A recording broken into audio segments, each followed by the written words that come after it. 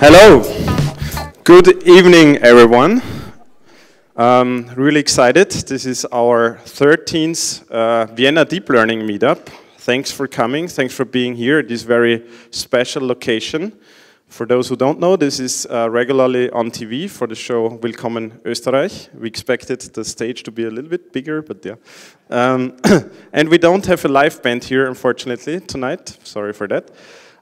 So I'm Tom Leedy. Here we have Jan Schlüter and Alex Schindler. Together we are the three hosts and organizers of this monthly meetup called the Vienna Deep Learning Meetup. Yeah, it's been exciting times. We started like with an expectation to get 10 people together. Then it was 30 at the very first meetup. Soon it was 50, 80, 100 something. And then in registrations, we hit the 300 people landmark this time. Not everyone has arrived yet, but let's see. And in addition, it's the first time also that we have a live stream on YouTube. So hello, all the listeners and viewers on YouTube. Hello. Okay. Very exciting program tonight. But before we see what's the program of tonight, I'd like to thank. So we are kind of a wandering meetup, so we change location. We're in a new venue most of the times, which is very exciting for us too. But we have for each evening usually a sponsor who provides the venue and some food and drinks, which is very nice because it's a meetup. It's meant to be also about networking, getting to know people in this domain, exchanging ideas and so on. So thanks a lot for that. And for the first time, we also have a streaming partner, so we thank the company Streamed for providing the stream tonight, especially Maria Vasilevich. Yeah, before I come to the Erste Group, let's do the agenda now. So we're going to have a brief introduction by Boris Marte from the Erste Group. And then it's our main speaker tonight who came from New York, Google Cloud, Yufeng Guo, who is talking about TensorFlow wide and deep, data classification the easy way, which is almost an hour, including question and answers. And then we're going to have a 30-minute break to refresh yourself with some drinks, snacks, and talking to people. And then we're going to have a second talk by Valentin Boreyko, who is talking about one model to learn them all, which happens also to be an interesting Google approach to deep learning. And the three of us, which are quite silent now, Jan and Alex, will have some time to talk later on when we do the latest news and hot topic section.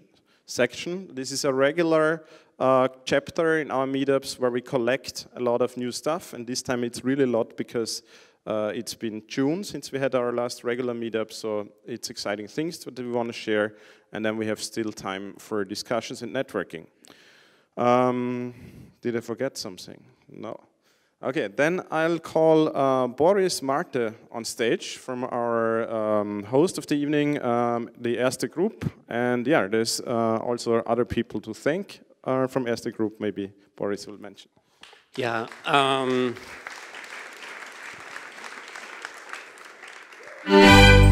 Hi. Hello. I'm here representing basically the George team of Erste Group. I must say that we are very honored and feel very privileged to be part of this great event today here in this great space. Yeah, for us this is definitely very exciting and interesting because we also work with open source components in George, Elasticsearch, for example. So we're very excited to get more knowledge today about where open source technology will lead us tomorrow. I don't know if you know George, but we are very convinced that it's the best banking platform around. And of course, I'm so happy that some of the team members of the George team are here amongst us today. I want to thank the Meetup people for organizing those meetups here in Vienna. We need definitely such an ecosystem in this city. We need the talents, we need the people. We're looking for talents all the time because I think that's the source, that's the real source. You can talk about open source, but the real source are the people behind open source, right?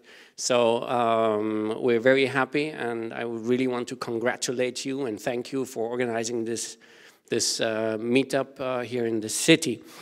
I want to make it short. I don't know if you know where we are here. We are here in St. Mark's, which is the former cattle market or beast market, I don't know how you want to put it, slaughterhouse of Vienna. So I hope you feel comfortable.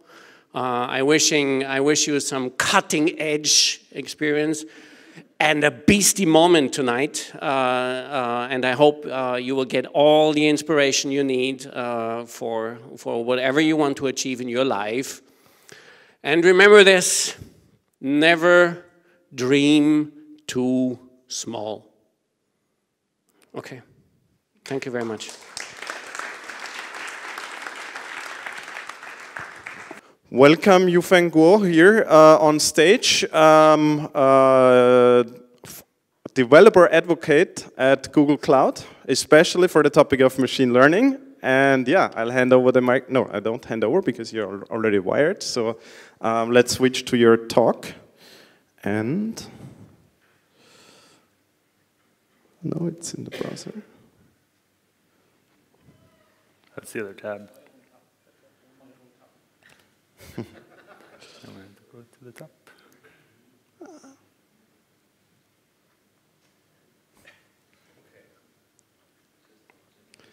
It's all fine.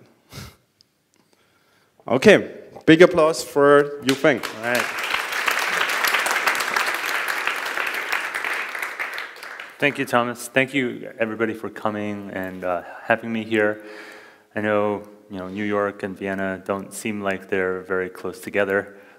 They're not, and so it's been very cool. It's my first time in Vienna, so it's been very cool seeing the city. It's very beautiful, and yeah, as Tom said, I'm a developer advocate at Google New York, and I focus on machine learning. And as a result, lately I've been talking a lot about TensorFlow. It's all TensorFlow all the time. And so today, my objective is to show you guys that A, TensorFlow is easy to get started with, and that you don't have to be afraid of it. B, that you can use this model that I'm going to share with you to kick off your kind of any data classification needs that you have, where you just want to kind of do a first pass, so to speak, of your data. Instead of just doing, plot it in a spreadsheet and draw a line and say, well, this is my best, first attempt, and then I'm going to go on to more advanced methods, you can just use this approach, and we'll see what that looks like. And C, I want to, the third thing is to show you guys how you can also use TensorFlow to deploy your models into production and have that scale in a kind of easy to manage way. So let's get started. This is a deep learning meetup. I'm assuming that we all know what machine learning is, so I made just one slide to just share with you my very brief definition of machine learning. And I call it using many examples to answer questions. And so we'll take that and we can split it, of course, into training and prediction, right? Training, showing those examples, and prediction, answering those questions. The important point I make about this is that training and prediction are both important, integral parts of machine learning. You can't really have one without the other, right? When you do all this training, and if you can't serve up those predictions to your users and answer those questions, then all that training is useless. And if you make a great scalable system that can answer questions for all your users, but your model is not so good because your training didn't work, well, that doesn't work either. So both parts are important. And so this aspect of machine learning, I think, is something to keep in mind in terms of it's a pretty long workflow. Right? We start from our data, and we have to end up with answering questions to users, and in between there are many steps. And of course, you can do both of these things locally on your machine or data center or in the cloud, and we'll kind of look at some of those options today. So as I said, I've been talking a lot about TensorFlow. And for those who are not familiar, actually, let me take a poll real quick. Can you guys raise your hands if you have, we'll start with, who has heard of TensorFlow? Oh, fair enough. Out of those people, who has deployed or run TensorFlow in production, whatever definition of production you want to say. So like either for work or personal production. Okay, so that's a good amount. And then who has done something with TensorFlow, like as little, just ran a little TensorFlow, downloaded and played with it. Fantastic. Okay, so some of what you guys are going to see today will look familiar, and hopefully I'll be able to kind of extend your existing knowledge base a little bit. So for those, well, you guys all heard TensorFlow, so you know what this is. I'm just going to move on then. And TensorFlow, of course, supports many platforms, including, and this maybe some of you aren't aware of, it also can run on mobile and IoT. So for those of you who like to tinker with stuff, there are runtimes available for Android, iOS, Raspberry Pi, and there are more coming. And of course, TensorFlow comes from the two words tensor and flow, meaning multi-dimensional array and a computational graph, such as this one. And again, we can move through these slides quicker because you guys are such a well-informed audience. Awesome. So TensorFlow runs on a distributed C++ runtime, right? So it's fast. But then you can write in Python so that it's maintainable. And TensorFlow has many, many layers of Python on top of each other to have a number of different levels of abstraction. Levels of abstraction, there we go. And you have to choose the level that is right for you. And this is an area that sometimes people get confused about, or they get mad at TensorFlow for, because they're usually because they're not using the right level of abstraction. A lot of times we'll start from the bottom because we're engineers. We want to understand how every little bit works. So we say we're going to start on the low level, right? We're going to control every single operation. We're going to wire up this graph carefully, piece by piece.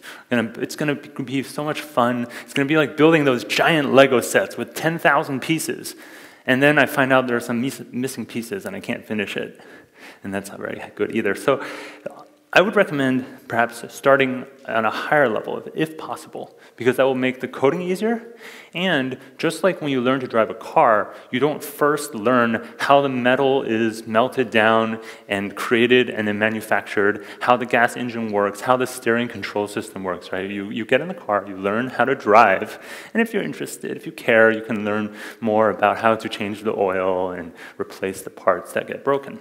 So you can use some of these higher level libraries to get started with TensorFlow faster and get real results.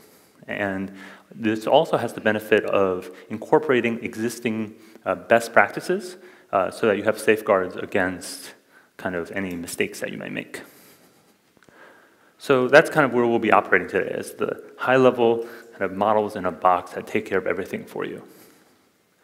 So a super quick peek at some code. This is going to look really familiar, probably, to most of you guys, right?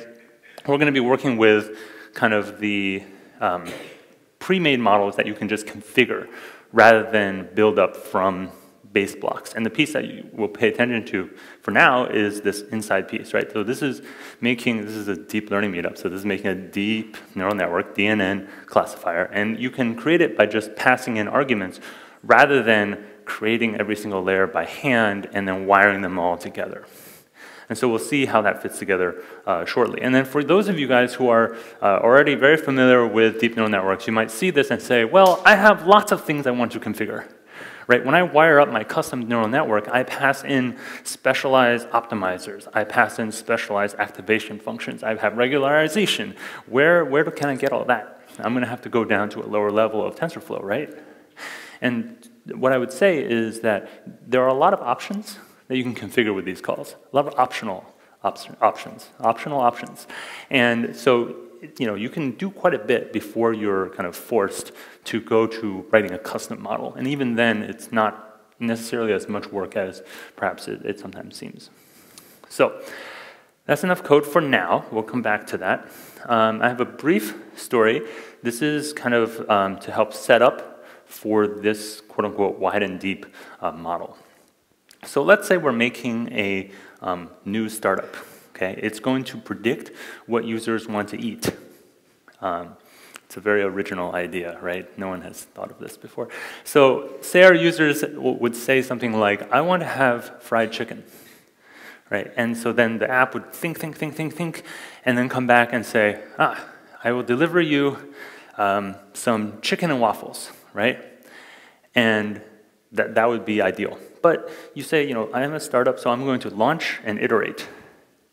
And so the first version you launch is just naive text matching. You just take the words that the user said, fried chicken, and you look up in your big menu of words and you say, what items have the word fried chicken in them? And you give them chicken fried rice. Right, so not exactly fried chicken, right? When you think fried chicken, right, this is not what you think of. And so that's okay. You say, this is my first version. So you iterate. You say, I'm going to put out my V2. And you reach into your deep learning, well, not deep learning, your machine learning toolbox, and you pull out linear regression, right, which memorizes your user's preferences. This is kind of like the classical approach to machine learning from, before deep learning became a thing. And so with that, you stop delivering chicken fried rice, and you start giving them chicken and waffles when they ask for fried chicken. The problem is, it happens every single time. Every single time they say fried chicken, they get chicken and waffles, over and over and over. And so, then you get this feedback, the comments in your app, not so good. You get these 1-star ratings, people saying, stop giving me all this chicken and waffles. And so you say, okay, I'm going to iterate again. I'm going to put out a V3. V3 is going to have deep neural networks. Okay, and with that, you can use deep neural networks to create generalized recommendations. What's nifty about deep neural networks is that you can use what's called an embedding space to create spatial relationships between your menu items, in this case. So when we had a linear network, the menu items were basically stored in a giant array. So let's say we had 1,000 food items. They would be stored in an array of length 1,000, one food item per spot. And you just have all these foods that are next to each other. And the distance from one food item to another food item in this array has no relationship with each other, right? If one food is 5 spots down, what does that tell us about the food that's 10 spots down? Other than maybe if you sorted it alphabetically or something. It doesn't really tell us anything about the food items themselves, right? How they're related in terms of their meaning. So with an embedding space, you can get this spatial relationship where similar foods are close together and more different foods are further apart. So this allows you to look in a cluster of this space and say, oh, you want fried chicken? Let me look around here, and we have a couple of different options here. Fried chicken, maybe I can give you chicken with like fries or something instead of chicken and waffles. And similarly, you have another cluster over here that has like lots of fruits and things like that, and maybe there's some cake over here, and then fruit cake is in the middle between them. And so you have this space, and usually this space is going to be more than 3 dimensions. So I can't visualize it completely, but that's the idea: is that similar things are closer together in this higher dimensional space, and more different things are further apart. However, sometimes you can be too general, because sometimes your users will ask for something like a hot latte with whole milk, and you deliver a iced latte with non-fat milk. And so then they say, well, this is, while similar in your deep learning kind of embedding space, it's different, right? And so how can we balance these kinds of requests? Sometimes when the user says something like, give me Italian food, give me fried chicken, like that's a general request, and you need to be able to generalize. But sometimes they ask for something specific, and you need to remember, oh, when they say they want this thing, they really just want this thing. And so, I guess now a little over a year ago, Google Research published a model called wide and deep, combining the linear network and the deep network together into one model. This is notable because it's different from previous approaches of combining different models, which are called ensemble methods, into a system where you actually train a single model that produces an output by itself, one output, instead of kind of multiple that you kind of aggregate in some averaging scheme. And so this means that the model can actually learn which side to use on its own. And intuitively, you can think about the way this structure works as the deep side doing a reasonably good job at generalizing to most of the requests, while the wide side memorizes the exceptions. So it memorizes the particular things that the deep side was not doing so hot with. And so that's kind of my transition from story to more science, I guess, and the end of my little story. Okay, so what I want to do now is we'll walk through a more real example with code, right? Like, fried chicken and all this food stuff. Hopefully you've all had dinner. This one is about US census data. So really it's just a toy data set, right? So the point here is to go through the actual code and the paradigm of working through it, not so much the actual data or the results themselves. So this particular data set is, the task is to predict classification, whether the household income is above or below $50,000. And of course, the task might be not just 0 or 1, it could be 0, 1, or 2, or 3, or 4, right? Like classification can go more than just 2 classes. And so our data set has a couple of columns. This is kind of your standard structured data problem, right? Whether it's logs data, user activity, whatever it might be. I'm just using census data as kind of the placeholder. And so you have kind of the standard columns: age, education, occupation, gender, what relationship they're in, and then of course finally this income bracket. And as we can see in this particular case, income bracket is not 0 or 1, but rather a string, greater than 50K or less than 50K. So we'll do a little pre-processing and get that sorted out. And of course, you could also do this beforehand. You could pre-process your data, generate zeros and ones before you feed it into any network. So a lot of options there. Okay, so one thing I want to point out is that these columns some of them are categorical, meaning they have like very well-defined values, typically strings, and some of them are continuous, numerical, real numbers. And so one way to think about it is that the wide side will a lot of the categorical stuff will go there, the continuous side will be treated by the deep network, and there's a little bit of crossover that we'll also check out. So the typical structure that I use to kind of approach thinking about the program structure is to load in the data, then set up what are called feature columns, and then we create our model, run our training, run our evaluation, run our prediction. So loading the data, in this case, I'm just going to load it in with pandas. I'd be interested. Another poll. Who uses pandas? Okay, let me flip that around. I had a feeling this might happen. Who doesn't use pandas? See, now people are shy. They don't want to raise their hand to admit they don't use pandas. But pandas is just a kind of one of the more popular data processing libraries out there. It has nothing to do with the animal pandas, just in case you were wondering. Yeah, I had to look that up too. I was like, I wonder where did this come from? And so, I'm using pandas to read in the CSV file. You can, read loading your data through lots of other means. And yeah, so once we have that loaded in, one of the cool things that TensorFlow has added in one of the more recent versions is this notion of some of these pre-built input functions. So input functions are TensorFlow's way of letting you control the data being inputted into your model. So if we have our mental model of how TensorFlow's kind of program structure looks like, you have your model over here, okay? And then over here is, let's say, your data set.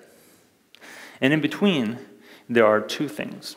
One is your input function. The input function loads in all the data from your data set and then pushes it out in a format that is pre-agreed upon kind of just features and labels. And then on the other side, you have your model. And at the head of your model are a bunch of what are called feature columns. So the model is just the actual structure, in our case, let's say deep neural network, right? So it's just the layering structure. It knows nothing about the actual input layer. So you could think of it almost as the input layer to the model. Here we'll call them feature columns.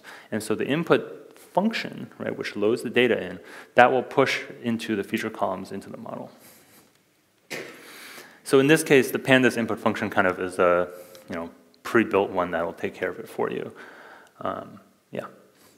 And then, so next, we've got to set up those feature columns, right? So once we have our data loaded, we have our input function, then we set up our feature columns. And feature columns is really your opportunity to play with the data, and there's a lot you can end up doing with feature columns. First, we'll set up our categorical feature columns, or sparse feature columns. And there are two options here. Well, there's actually a lot more than two. There's two I'm showing you guys here. One is called categorical column with vocabulary list. So that's where you know all of the possible values, the possible vocabulary list, right, in your data set for a given column. So for columns with very few options, this is useful. You can specify, I have this volume, and this value, and this value, and that's it, right? And then for columns that have a lot more possibilities, like in this case, the data set, the education column has, I think, like 40 plus different values. So you say, okay, I don't want to type all of those out by hand. Maybe you do, you can paste it in, that's fine. You can even load in a file for a vocabulary list. But you can have categorical column with hash bucket and just have TensorFlow take care of hashing all the values for you. Once you have your categorical columns sorted out, it's time to do the continuous ones. Those are a lot easier. You just use numeric column, give it a name, and you're done. These names are significant because they need to match the values that the input function will generate. So in this case, they are the names of the columns of the data set. Click. Okay. And so then what we can do now is we can play around with some of these columns. So you do this for all the columns, and now we can do transformations. One transformation is you can take a continuous column and transform it into a categorical one.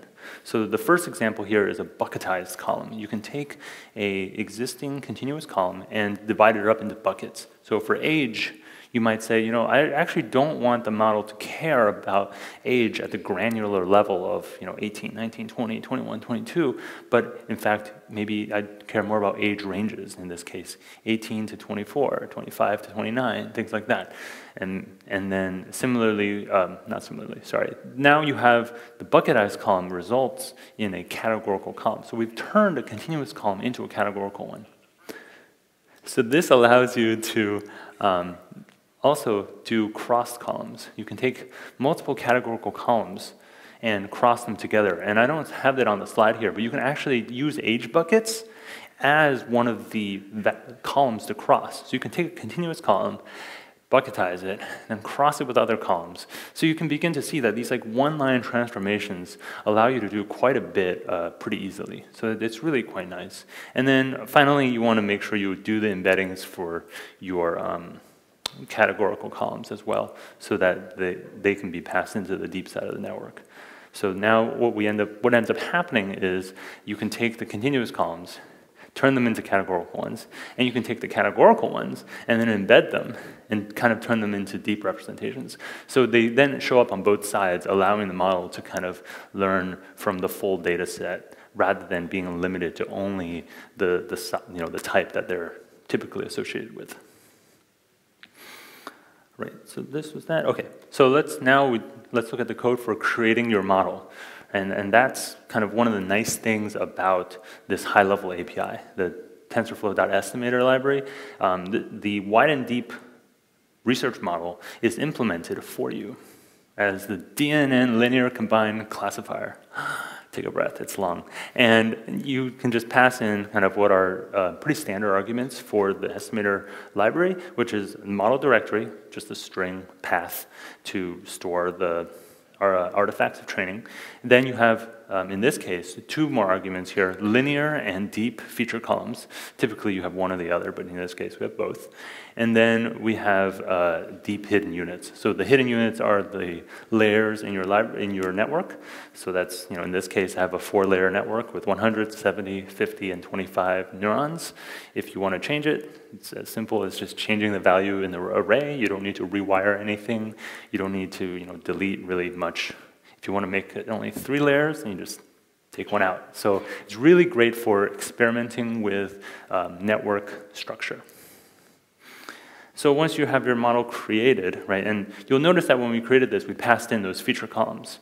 So now the feature columns and the model are glued together, and we've saved that in this variable, in this case just M for model. But the input function that we created earlier hasn't been introduced yet, right? We haven't glued that part in. And so that will show up next in the training loop. So when we do the training, we pass in our input function as an argument for training. So that's how the 2 sides come together.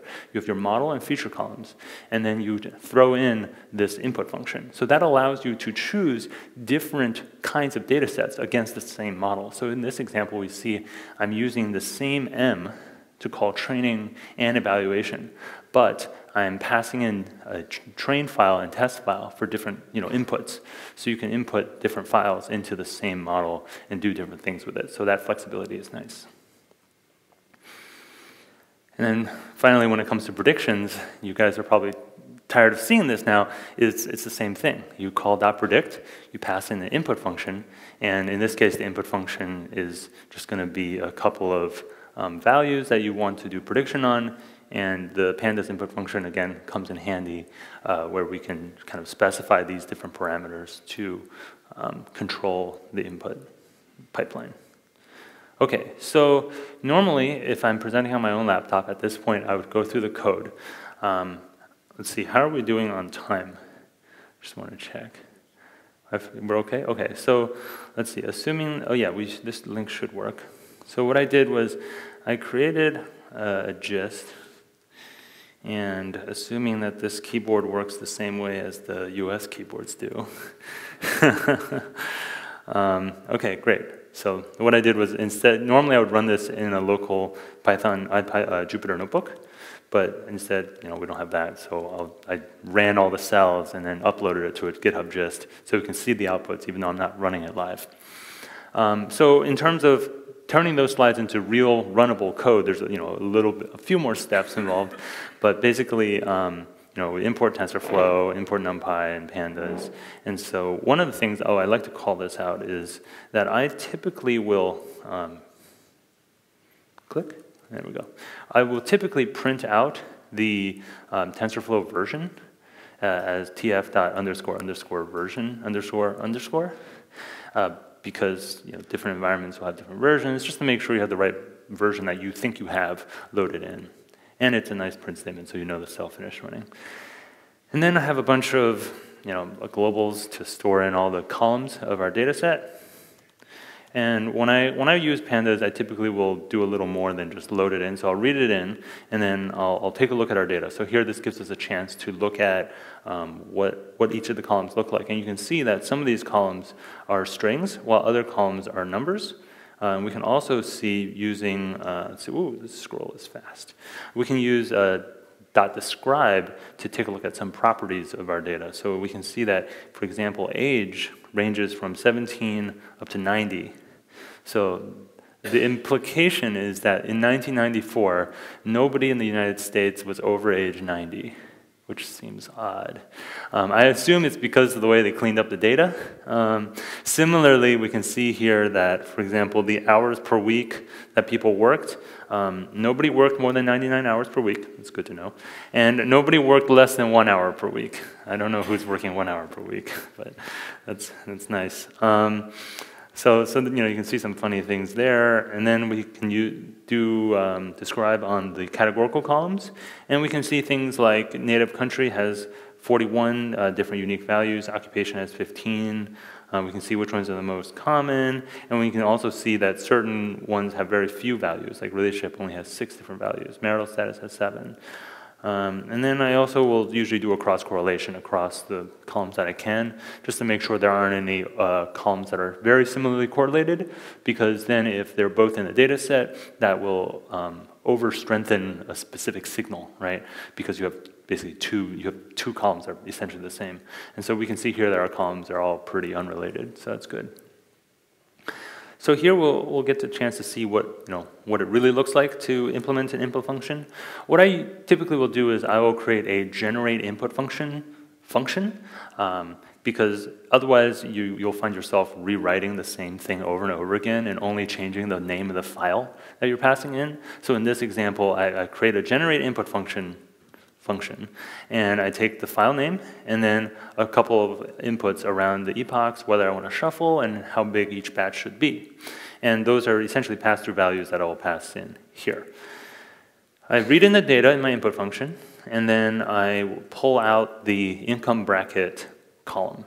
And I apply a short function to convert the columns that are greater than 50 as 1, and the ones that are not as 0. It's kind of a little bit of a hack, because then I cast the true false to an int to get the 0 and 1 out.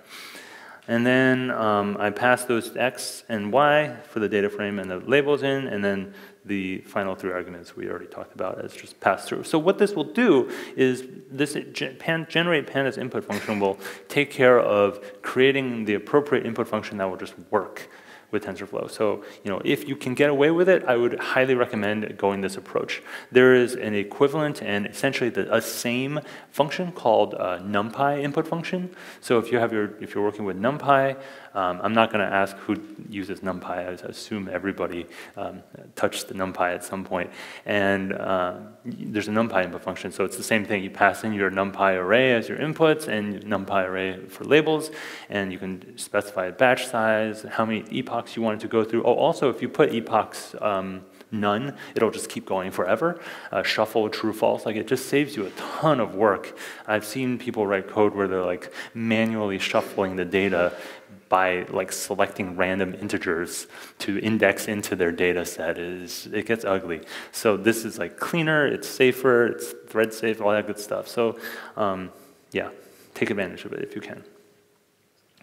Here we create the columns. So we saw the calls earlier in the slides, categorical column with vocab list and categorical column with hash bucket. I got tired of typing all the different columns, so I stopped. I just used hash bucket. If you have a data set that has just a ton of columns, you could very easily, for example, loop through, right? You can just call a categorical column with hash bucket and just do all of them in your column, just generate the column names, C1, C2, C3, C4, etc. See, and then we have the continuous columns, much simpler, just numeric column and you're done. And then here we do our transformations, and I do have this example here where we combined not only this, we bucketized the column, but then I used this age buckets column that comes out, and I pass it in as a column that I cross. So that's an example of that happening. Go down? Nope, okay. Scroll.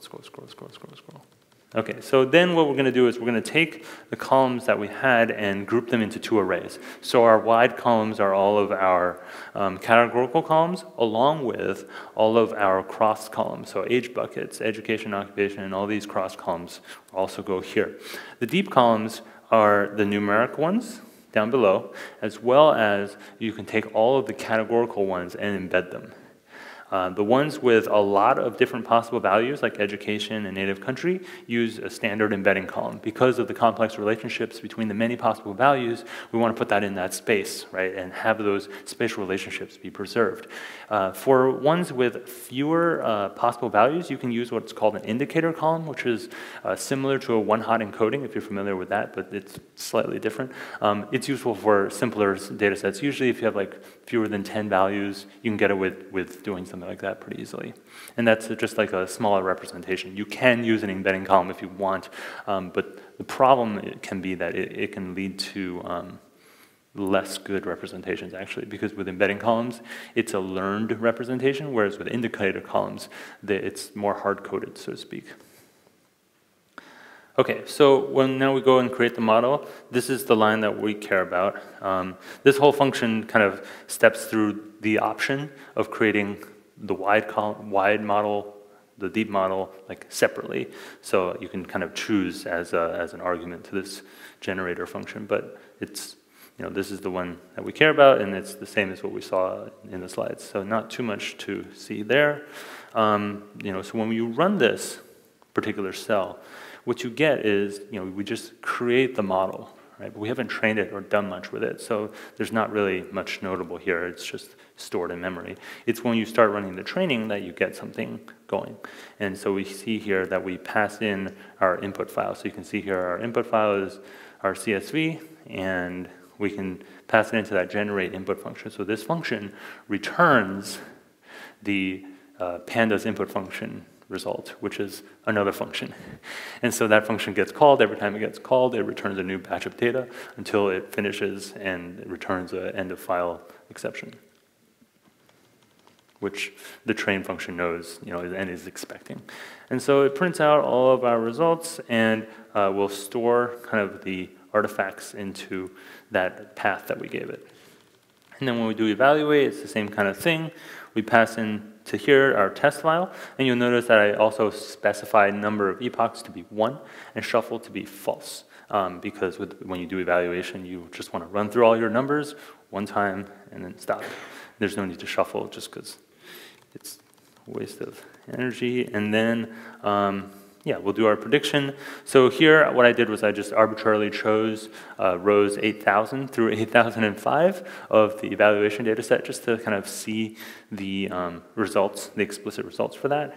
So I display these are the 5 values, and you can see here that the true answer is that it should be 0, 0, 1, 0, 0. Right, less than, and then the middle one is greater than 50K. And so when you run the prediction, here I just explicitly call pandas input function because my generator was expecting a file name and I haven't written these values to a file. So I'll just call the value directly and I'll pass in that small miniature data frame with just those 5 values that we just saw and say, pull one value at a time, go through it once. Don't shuffle it because that would just confuse our results. And print that out so we can see here we got 0, 0, 1, 0, 0. So that's great. And you can also see the probabilities are also available there. And so for now, I'm going to go back to the slides and talk a little bit about TensorBoard. So when we did the training, you can see how the training is going via TensorBoard. So when you run TensorBoard, what you do is you run TensorBoard -- logdir, and then you pass in that same model directory that you had before.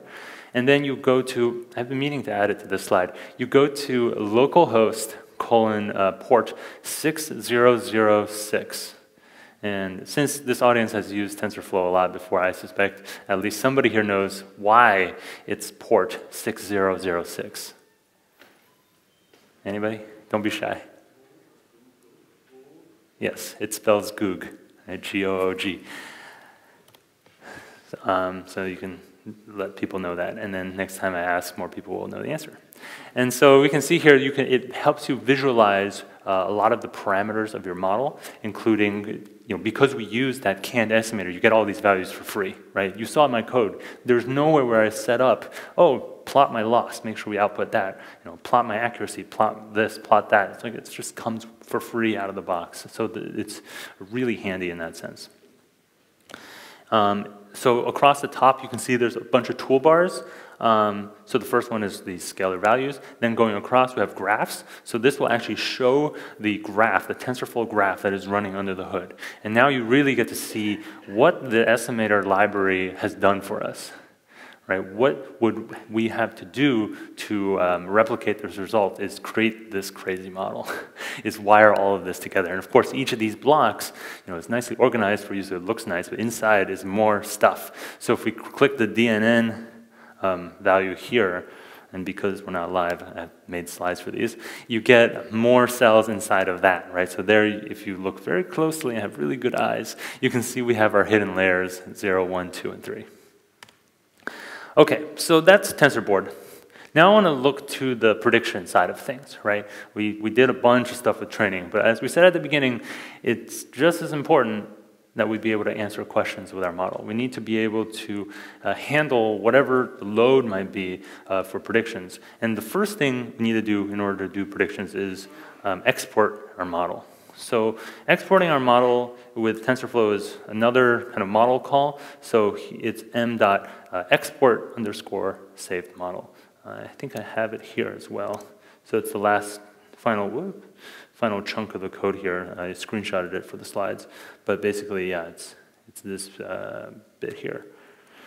And to do that, you pass in a path to export the model to, and a function called the serving input receiver function, or just serving function.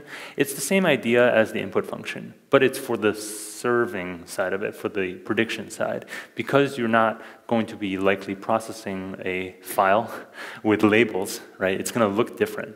So it's just going to be the feature columns, hopefully, and oftentimes it's not going to be a CSV file, right? It's going to be JSON or some kind of protobuf, and so that's why there's a slight difference here. And this fell out of projection mode for some reason. Present. Okay, so when you run export save model, what you get, if you look at the bottom of the slide there, as soon as this thing goes away, okay, is you get these two file listings. One is the saved model.pb, and then there's a variables folder. There's two files in the variables folder. And these kind of 2 or 3 files make up everything that TensorFlow needs in order to serve predictions fast and at scale. In particular, the difference here is that instead of loading in the same graph that you were just using for training, this is a specialized one that's been optimized for serving predictions. Because when you're training, a lot of things are variables, right? There's all these update loops. I mean, you saw that graph from before, right? There's a lot of stuff going on there. But when you're just serving predictions and you just want to serve predictions as fast as you can, you don't need all that other stuff holding you back. So it cuts away all that. It takes the weights that used to be variables and able to be updated, it freezes them as constants, right? Because you're not updating them anymore. And so you have your training graph, and then you output a specialized graph for serving predictions. And so what this means is that you can continue training now. And when you get it to a better state, a new state, and you say, okay, now I want to output a new prediction graph, you export another saved model. And so you can put that into different folders, and you can have kind of V1, V2, V3. And so it really facilitates a nice workflow. And when you think about serving and what it takes to go from data to answering questions for users at scale, you have data, right? And then you have you guys with TensorFlow, and you output a model. And then once you have that model, you need to do something with it, right? Put it in some kind of server, be able to spin up a bunch of instances, do all that good infrastructure work that I know you guys all love to do. And then put some app in front of it, which is the fun part.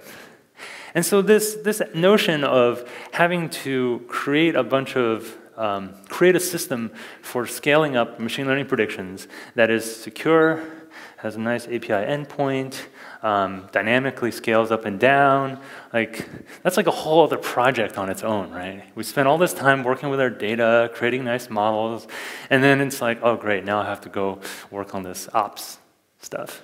And there are whole conferences for ops stuff. So it's a lot to kind of take in. And this is what I meant at the beginning when I was saying that machine learning is a long pipeline. And a lot of times what ends up happening is you create the model in your notebook or whatever local environment, and you throw it over the wall to your data engineers or whoever is running the machine learning productionization of things, right? And they take your stuff and then they figure that part out for you. Oftentimes misinterpreting various things, and there's misunderstandings, and then there's lots of shouting. No.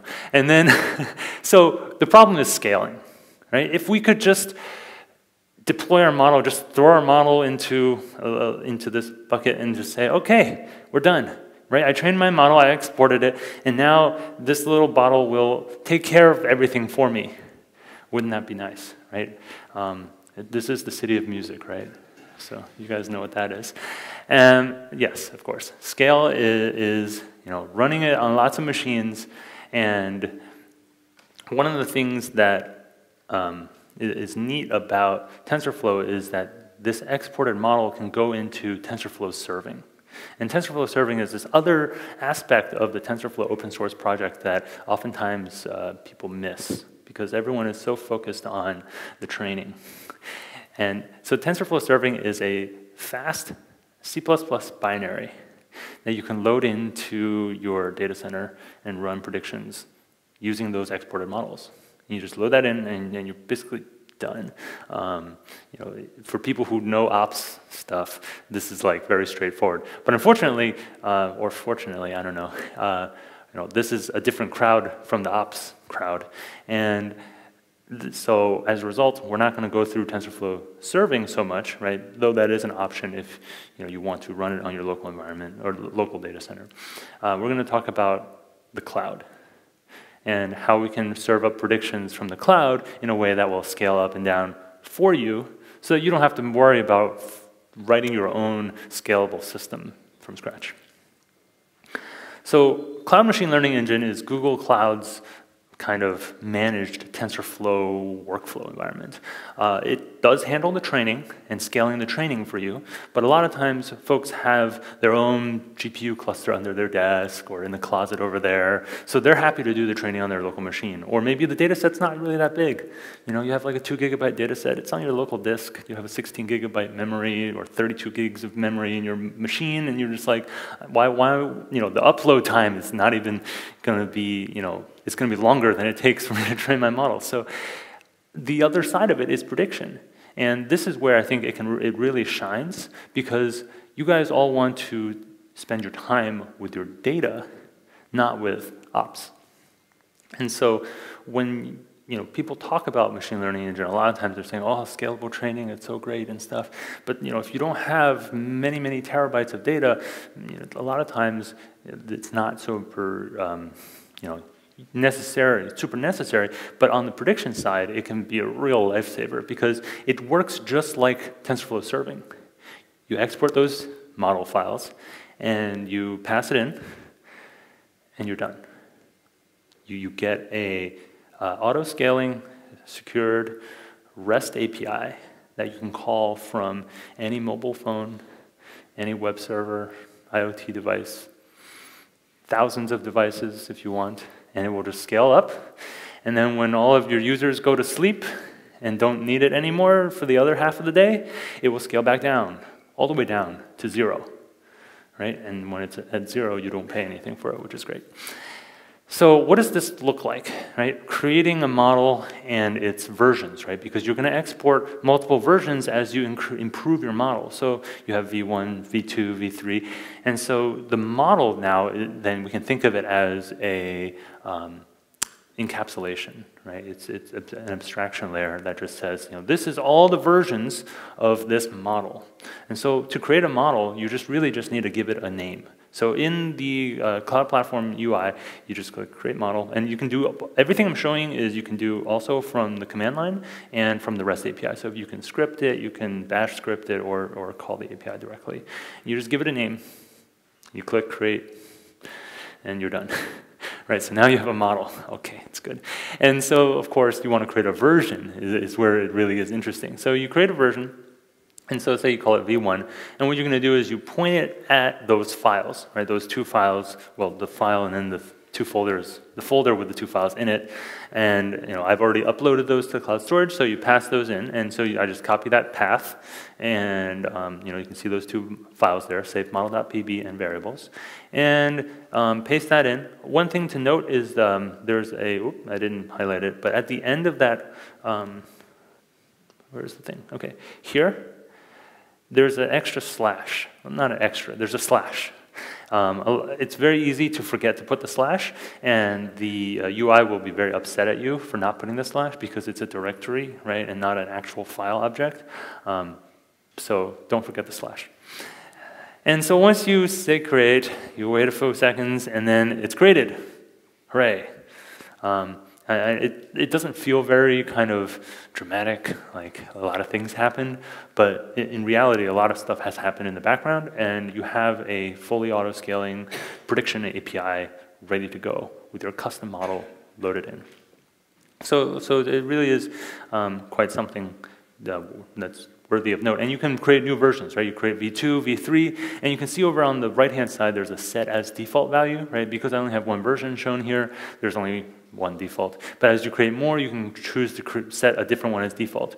It will not change the default value for you when you create a new version, right? Because maybe the new V2 you created, you want to test it a little bit first, right? So the default is just when you make that API call, you can optionally provide a version. If you don't provide that version, it will route it to the default version. But if you provide the version, you can now split test, A/B test, whatever you need to do to validate a new trained model before setting it as default. And this is the command line version. It's the same thing. The top cell is creating the model. The bottom diagram is creating the version.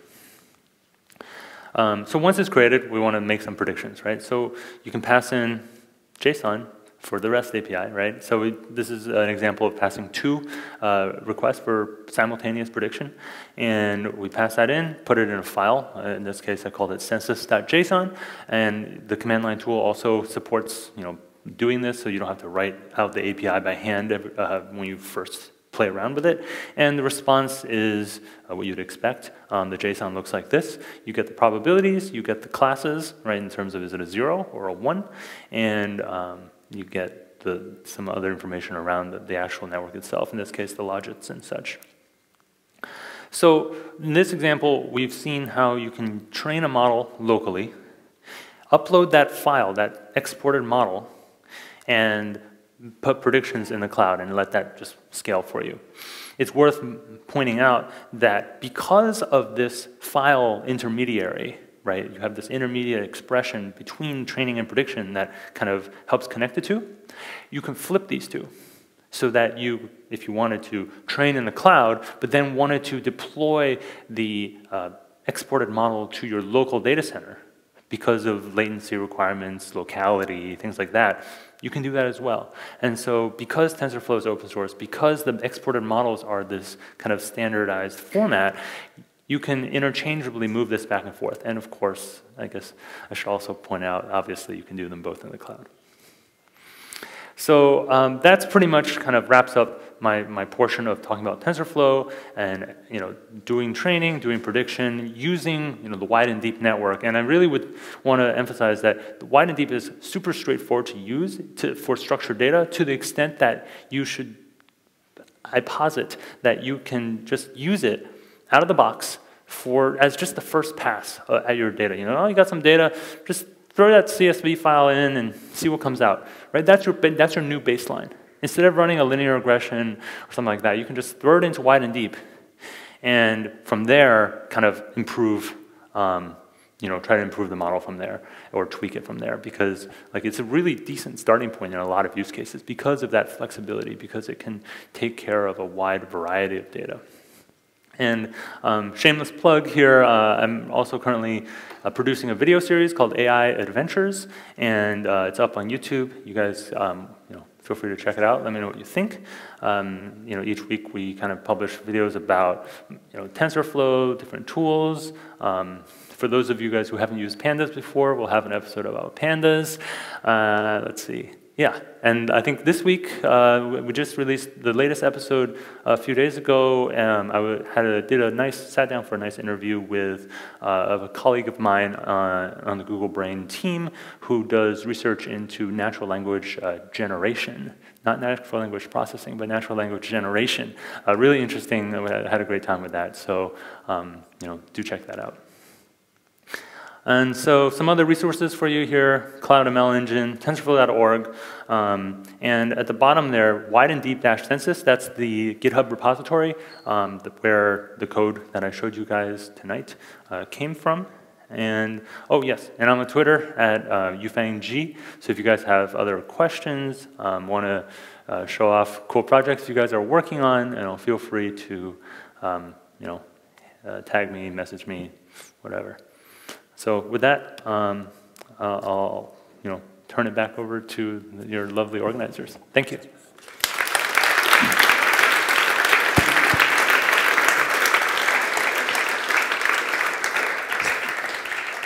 Thanks a lot, Yufeng. That was great. I hope everyone benefited from what Yufeng presented us. And like, who of you thinks you can start training a deep learning model tomorrow? Who already trained deep learning models today? Was already. Who of you is going to start training a machine learning model within the next hour? No, just kidding. So this is time for questions now for Yufeng, and we're going to open up questions also on the YouTube channel. So if there's a live chat, so just put some questions there. We're going to check and select, let's say, a few of them, the best ones, to be asked here too. Alex will point me to those, but let's start first with questions from the audience here. So who is having a question? There is one.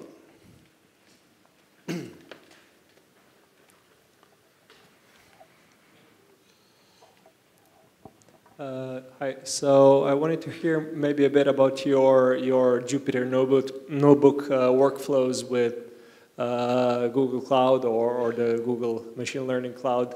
Like, how do you integrate your notebook workflow? Like, do you run it there? Can it somehow connect to these models that you deploy to the Machine Learning Cloud and stuff like that? Yeah, that's a really good question. I would show you, but this is not my laptop, so I'll try to talk through it as best as I can.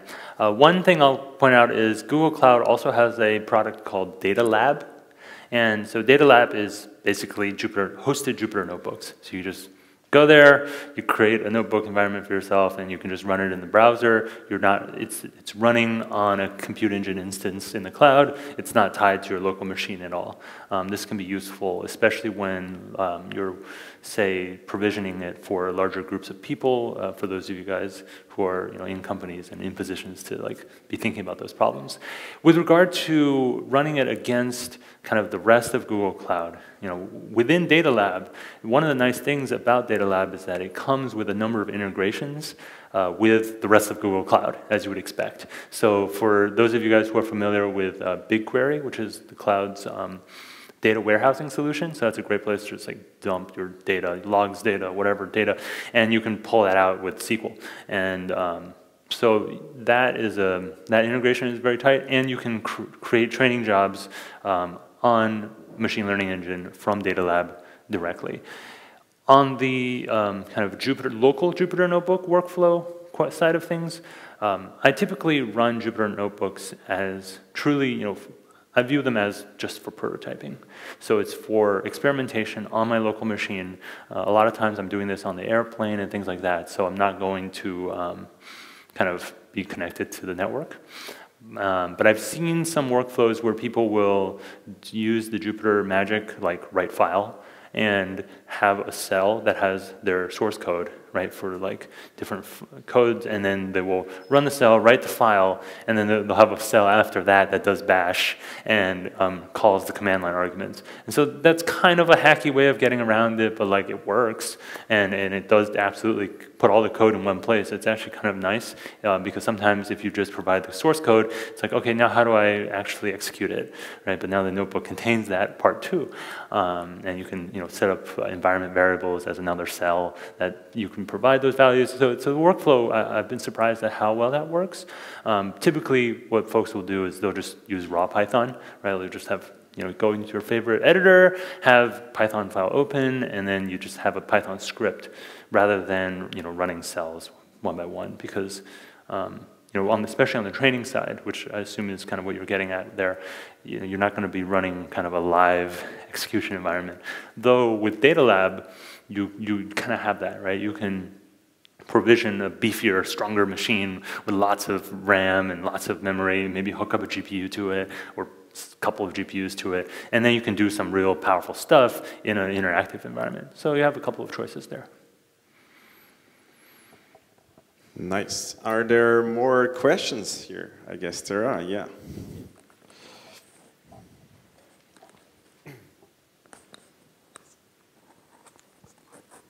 Hi.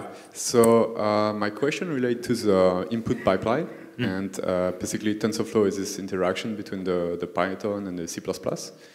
And for me, it's a bit obscure, like where my data is. And for example, I would like to maximize the time of my data being on the C++ side and avoiding copies from the Python to the C++ over and over, so that my GPU is not starved of data and can really optimize the runtime.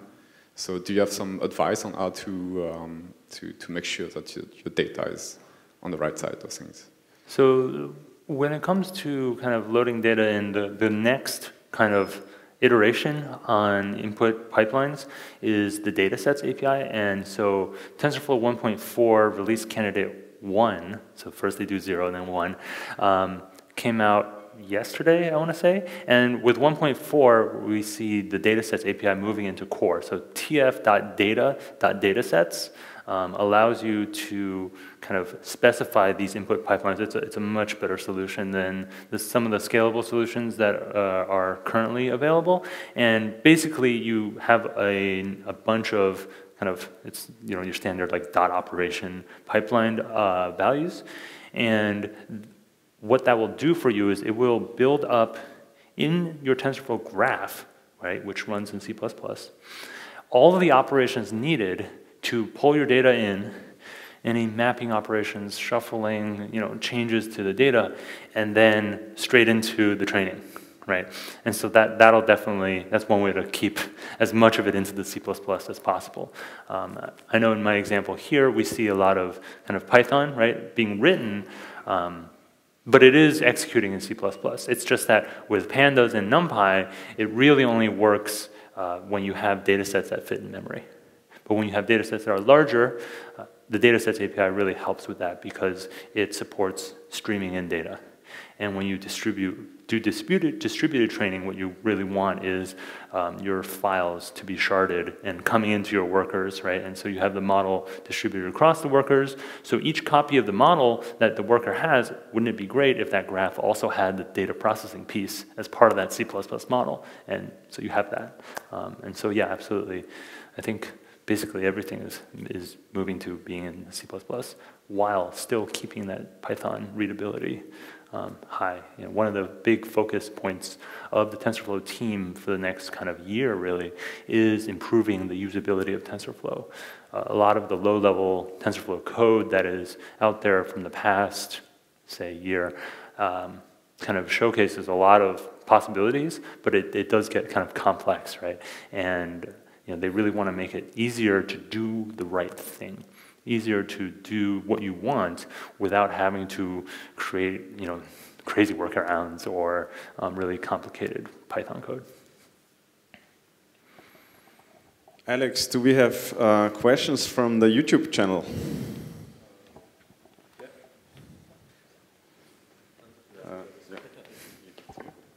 Yeah, there was one question, and it was, what will be the use cases for deep learning in the next decade?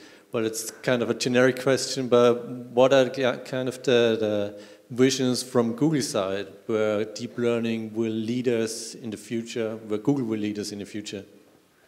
Yeah, because I was going to say, next 10 years of deep learning, I feel like you guys might have some thoughts about use cases for deep learning.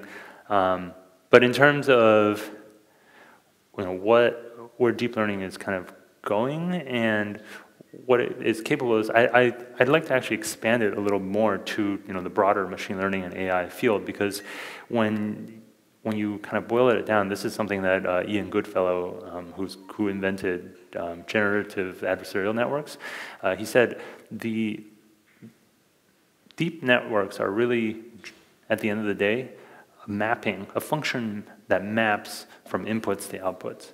But it still is just a function. The end result isn't nearly as clever as we sometimes hope or think it is. When we say, oh, my convolutional network, recognizes this cat in an image, right? It doesn't know that it's a cat the same way that you or I, in our brains, we as humans can see this and say, yes, I know this is a cat. For the network, all it's doing is it's mapping those pixel values through the function, and cat happens to be what comes out the other side. And you can see this in a lot of the now what are called adversarial examples, where you can take a picture. The classic example they had in the first kind of research around this was a panda. And they took the network representation of a gibbon, which is like a monkey, and they overlaid, and that looks like, it really just looked like static. There's like colorful purple and red static. And they overlaid the image, and the resulting image looked the same. It just looked like a panda. But the network was like 99% sure it was a gibbon, that it was this monkey, even though it clearly wasn't, because at the end of the day, it's still just a function. So, I think the limitations of deep learning are definitely becoming more and more apparent as the field develops. And I think it really will push researchers to both improve on and expand the capabilities of existing kind of technology, but also look to other areas and other aspects of machine learning, and how it can be used in collaboration, in partnership with the deep learning techniques of today and tomorrow. Very nice. I was recently at the World Summit AI in Amsterdam, and it was a huge discussion topic also whether deep learning will lead us to artificial general intelligence and solve all the problems of the world, and the view was very much this one. Do we have more questions here in the audience? Anyone? Yeah, over there. Can you raise your hand again? Yeah, hi, thank you for the talk. And I was wondering, I'm experiencing with cross-validation, which is maybe not too common for deep networks, but how do I reset the weights after each loop? Is there a possibility with the network you showed, or do I have to dig deeper into the TensorFlow code? Because I realized it with Keras that he does not reset the weights, so basically right now I'm loading the weights in every loop again. And I was wondering, if I go down to TensorFlow, is there a possibility? When you say you want to reload the weights, just to be clear, are you saying you want the values to be kind of set back to the original untrained values? Yes. Or a new initialization? I think the question is, you do a cross-validation, so in each validation loop you need to restart with a random model again. And I know that in Keras you cannot just say model reset to get a starting point. You basically have to like create a new model. Yeah, yes. I'm not aware of any way to reset, at least at this level of the API. Okay. You mean you could obviously grab the graph and just reset the whole thing. Okay. But like, yeah, TensorFlow definitely allows you to kind of reach into the box and play with it. But there's no like easy API that I'm aware of. That's a really good use case though. Yeah. And you can't just say reset yourself and start over, right? You can't. Not that I'm aware of. Yeah, because what it'll do is it'll load in the checkpoints, right? So those checkpoint files that come out, it'll just load those in. Those are the weights. I mean, you could delete the checkpoint files. That'll do it. That'll definitely do it. So you could delete the checkpoint files, and then, so do you really, when you're doing this, do you not care about the result? Like you got the result, but you don't care about the weights anymore? You just got the result. Right, you only need to start over with the next. You start over with the next one, and you don't need to preserve those outputs, the weights? Just, well, I am kind of now preserving only the predictions, so to get an average about all the cross-validation loops. But so far, like, there is the possibility to save the model, then reset the weights, train again, save the model. Just, but I was yeah, that's a really good solution, though. You can just take the checkpoint files, copy them somewhere else, so you have them, or, well, not copy, move them somewhere else. So now that folder is empty. So then when it starts training again, it's going to look in the folder, and it's going to say, oh, do I have any model here to pull in the existing weights from? Nope, no weights here. Start from scratch. Will it do a new initialization or use the same one as before? Ooh, now we're getting into the... Because this is really like, I have that same problem, especially when you do scientific evaluations, you want to cross-validate to have stable results. Yeah. But if you start over with the same weights again, maybe... maybe not as useful, even though you've changed it to a different chunk of the data. What I do is to recreate the entire model. It takes some time, but you're sure there is a fresh model. Yeah. Interesting. Yeah. So I think moving the files out is definitely a good start. But in terms of resetting the random state, yeah, that part I don't have the code base memorized, unfortunately. So you may have to dig into the source code for that, or I can ask. But maybe I you ask can some of my colleagues. Yeah. Take this. Yeah, that's a really good question, because setting random state at various points in TensorFlow, like there are certain things that are really good at making sure that the state gets cleaned up after each one, and some things that are not as good. So I don't know which one this one falls into. I'll look into that for you. Yeah. Would be great. Yeah. Thank you. More questions? Don't be shy. Yeah, Alex here. Are you asking a question or YouTube? Yep. The question was, have you heard about Uber's new distributed TensorFlow framework? And the second part of the question was, why do we need this, and how difficult would it be to set it up with vanilla TensorFlow? So let's see. I have heard of it. I haven't had a chance to look into it too much, unfortunately. So I don't really know how difficult or easy it would be to set up that framework with TensorFlow. I mean, I know TensorFlow already has its own kind of distributed training system in place, so you don't really need another framework on top of that, I guess. Yeah, so TensorFlow's existing distributed training should do the trick. If you're, if you're interested in setting up your own distributed training, which it sounds like this person is.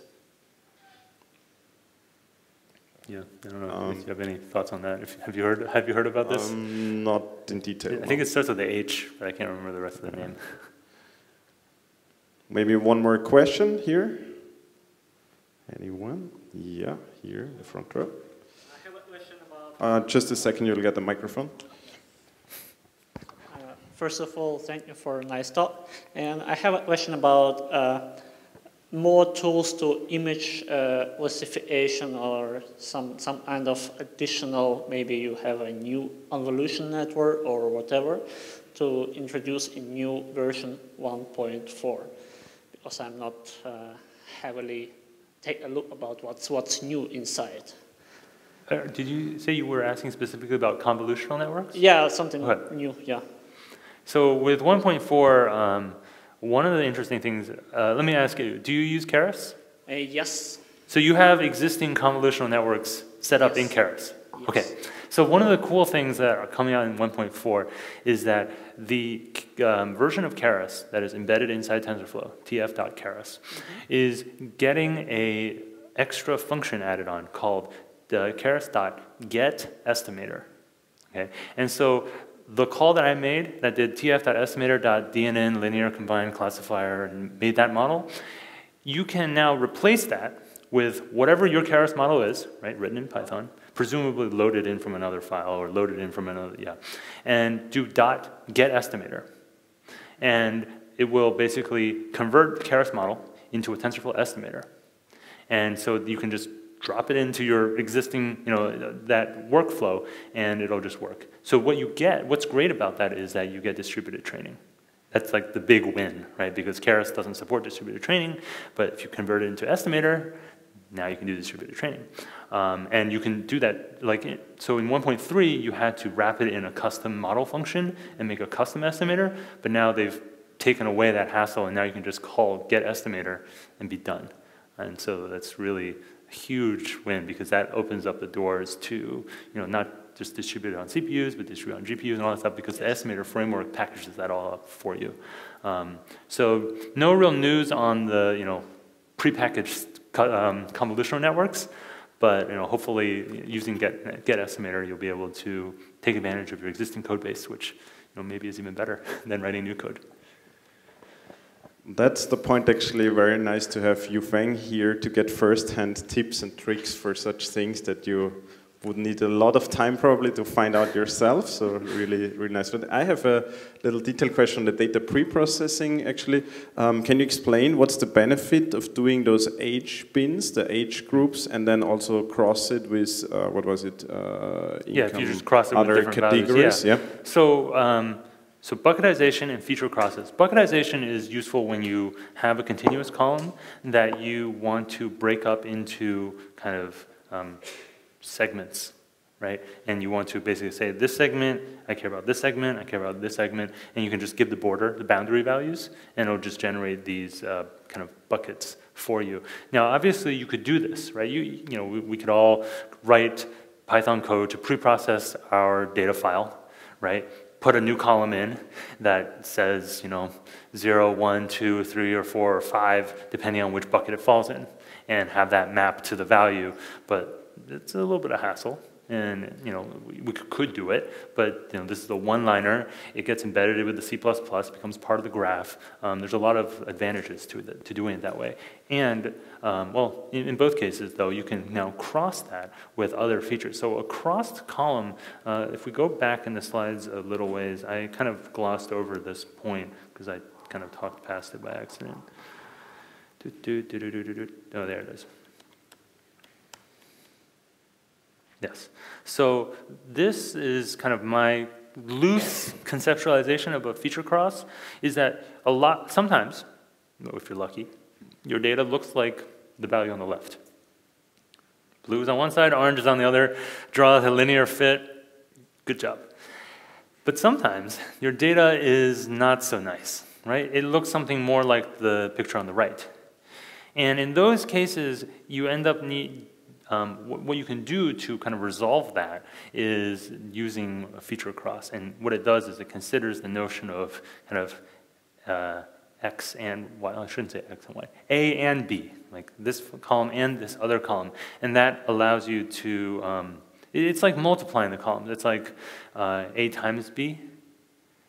Yeah, it's a tough one to conceptualize, but basically it allows you to unstuck these two groupings.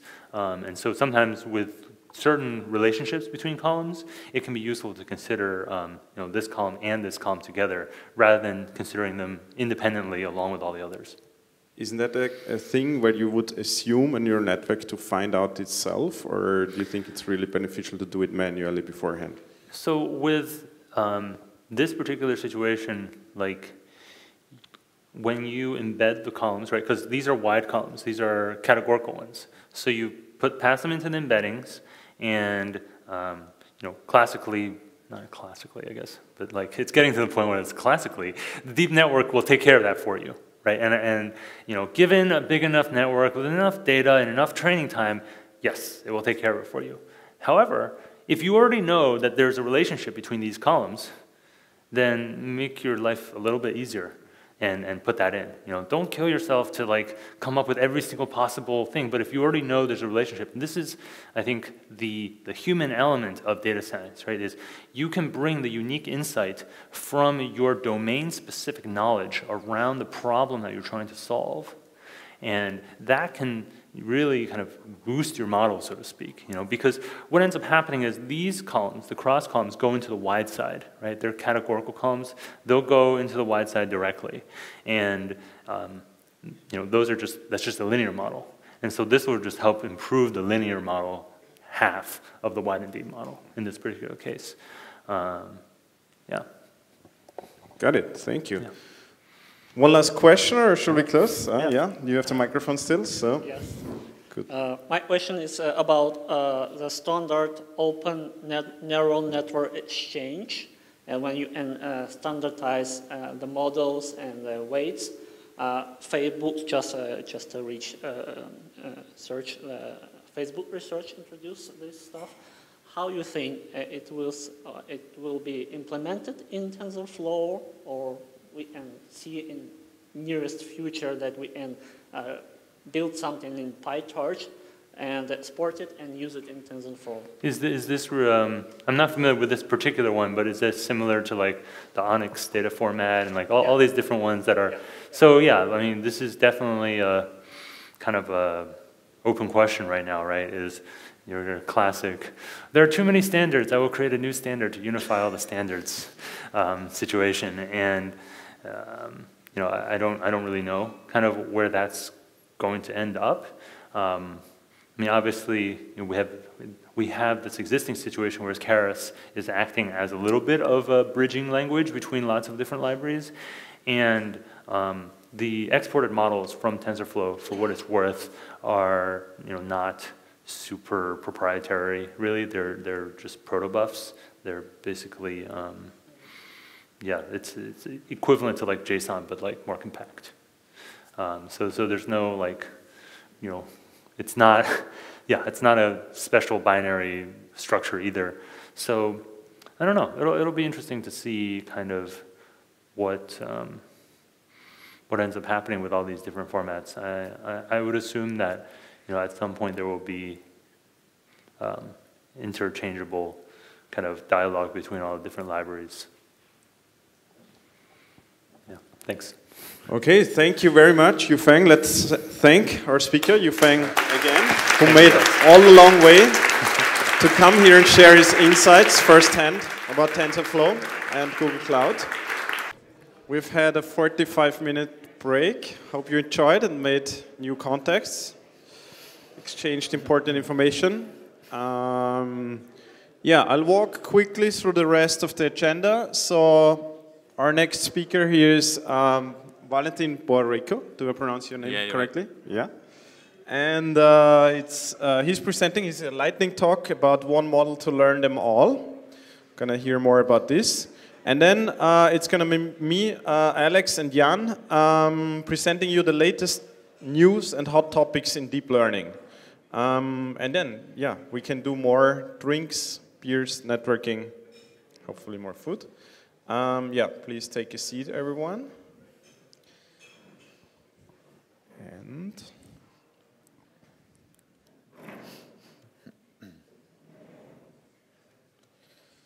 I'll hand over to Valentin Borrico.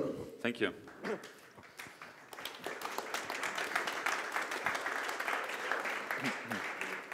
Thank you. So this topic would be about multimodal learning and Google's approach to create one such model. So multimodal learning is about finding or creating a model that will learn different modalities and can have such features as getting input in one modality and getting output in another modality, or making transfer learning when one modality complements another one. So for example, when you learn to translate from one language to another, you can also complement, learn kind of skills or weights to translate into another language. Then we have that, can we create such a framework of deep learning to solve a multimodal learning problem? Yes, we can, and there are different approaches to this. So there are restricted or deep Boltzmann machines, there are autoencoders, there are embeddings into joint space, and other approaches that can help us to do so. And this is an example of the Google's work. They created a model that can take, for example, an image and then to show the description of this image. And take, for example, the image and show the category, and you see the rest. So like the model is doing, one model is doing all of this. So it can be called multimodal learning program. So what we have, there are some examples of multimodal learning that already were created. For example, when you use restricted Boltzmann machine or deep Boltzmann machines, you can, for example, create a captions or learn the captions, like positioning of the caption and the image in the feature space or the hidden layers, so to speak. And approach to solve this is Boltzmann machine, so deep Boltzmann machine. It basically, like a neural network, I believe some of you already know this, but it's like a neural network, but it's a probabilistic model and it has connections both ways, so to speak, when neural network has this only one way. And in this model, we learn, we just simply maximize the probability of this function, the probability of the network.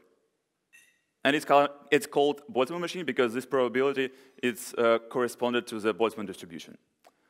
So it's one approach that was used to make correspondence between images and text. Then also there is another one, it's embedding in the common space. When we embed the images and the corresponding text, so in this case, for example, a sheep and a description that a ship is sailing in the ocean. And we embed them, so kind of multiply with metrics, so to speak, or with a series of matrices. And we then have a scoring function that measures the similarity between them. And we maximize, so to speak, the positioning of the similar images and text, and try to minimize the false, so to speak, the false correspondence of the false text and to the right image. So it's like embedding in the common space.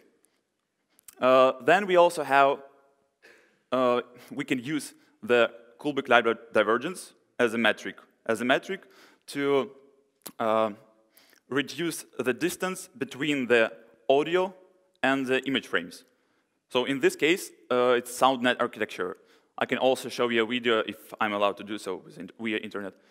What they did, they took a video stream, and they took already existing CNN. They took the features of the CNN and learned the network that way, that the Kullback-Leibler divergence, it's basically this formula. It's the distance between two probability distributions.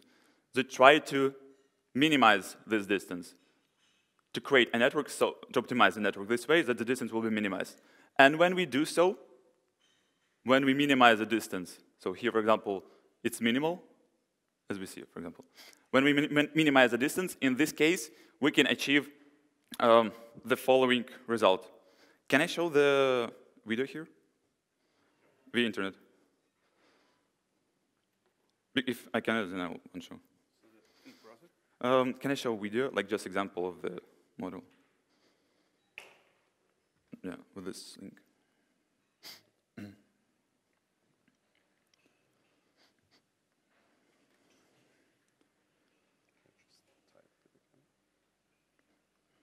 So here it's still not the models that I'm describing, but I'm just showing showcases of the already created models, multimodal learning models.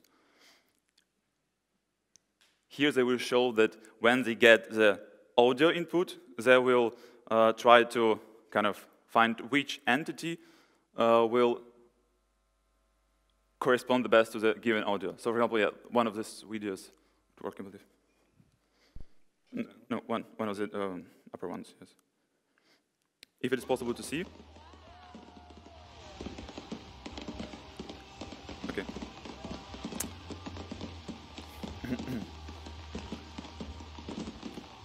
So it's hearing the audio stream, and it's kind of saying which text is corresponding or can be corresponded to this audio stream. Here it said sky, and then stage indoor and fountain.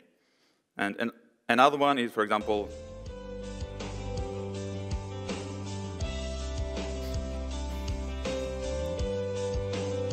so in this case it says it's art gallery.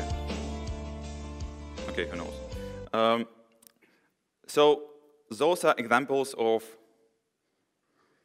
already existing multimodal learning models. And if we go to the models that was created by Google, it has a fancy name, one model to learn them all. It was trained on the following data. It's Wall Street Journal speech corpus, it's ImageNet dataset, then image captioning dataset, and then parsing dataset, and then some translations dataset. The model's architecture includes attention, series of defined separable special convolution blocks, encoder, decoder, and dot product attention. This model has special type of convolution. It's called defined separable convolution. It allows to, and also with Bayesian normalization. So it allows to have a computation of a CNN to allow it to compute the convolution faster, because we don't have like 3D blocks. We have only 2D blocks, 2D filters in our convolution. And also we have Bayesian normalization. And here they also use attention that is pretty typical in such kind of models, encoder, decoder, when we kind of learn on sequences. They use attention to choose the right parts, of the sequence to apply the modality to. For example, in this case, when you would use no attention, for example, and when you would ask what is the color of the code, and when you get such an image, traditional question answering would say that it will analyze the whole image, analyze the question, and gives the answer that is brown, which is wrong. And with attention-based, you find a code. So we have a kind of attention model or neural network that finds the code, and then judge the color and gives you the answer, yellow. So this is a scheme of attention model. It's where we get inputs with LSTM, like memory, long short-term memory units. When we get inputs, and then we put it through attention, that choosing, so to speak, the right parts of the sequence to compute. And then we also use decoder.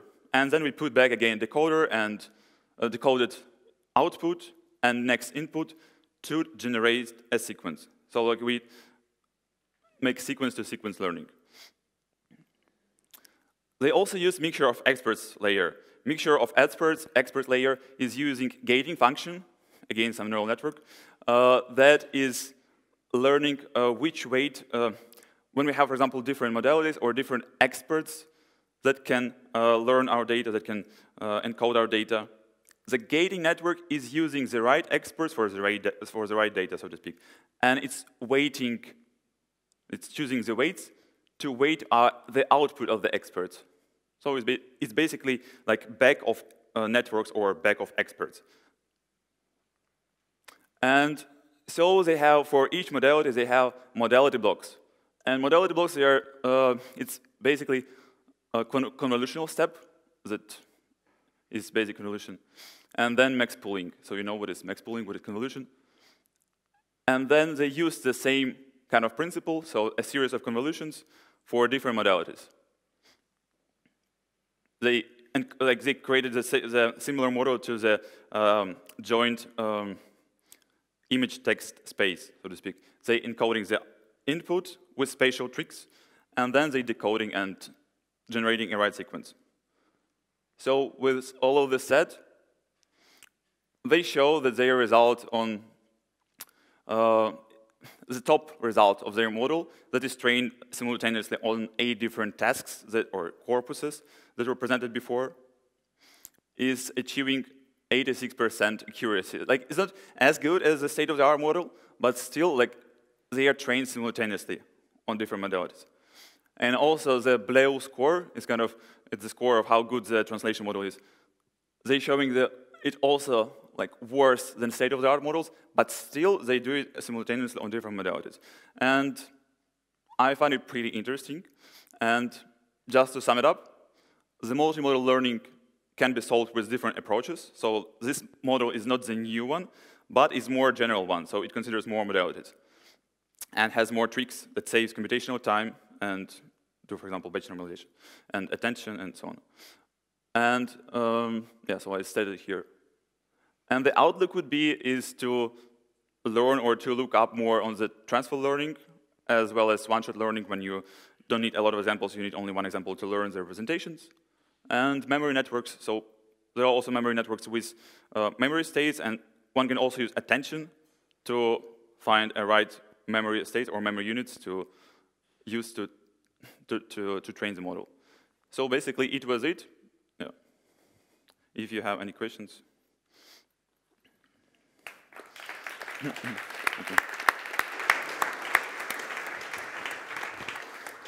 Yeah, let's open the floor for questions. Are there any questions about this part of our meetup, of Valentin's talk?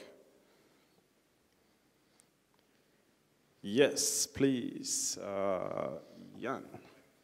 Here we got our audience microphone.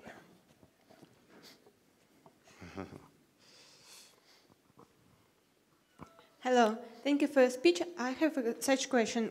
Can this approach be used, for example, for combination of processing and generation? For example, text processing and generation of some brief description?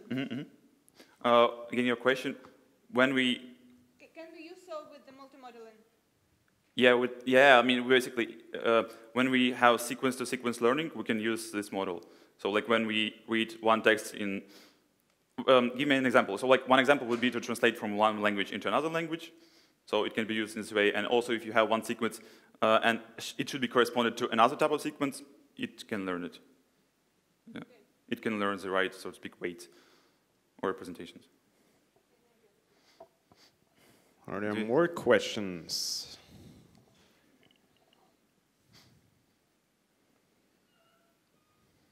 Yes. Is there a way to enforce that each of those experts is somewhat different, or does the network learn it on its own? Are the experts different, or? Yeah. Is there a way to actually, if I would train, for example, random forest, and each tree would be the same, then there's no point in training a forest. If I train this network where I kind of gate each of the experts, can I somehow enforce that each of the experts is learning something different and complementary to the others? Yes, by using gating networks, you correspond the given input to the given expert, and it's learning the corresponding modality or the corresponding kind of functions that it has. And again, those are neural networks and not random forests in this case. So different types of neural networks with different convolution layers. Nice. Another question from the audience. Alex, are you checking the YouTube channel? No questions there? Okay. Do you have a question? Yeah, then let's conclude. I mean, you're still here, right? After the next block. Yeah. If there are more questions, yes. You're open for discussions. Yeah, sure. Yeah, and we're gonna provide the slides to the people. Yeah, sure. No okay, problem. Good. Then let's thank Valentin again. Thank you for the attention. Thank you.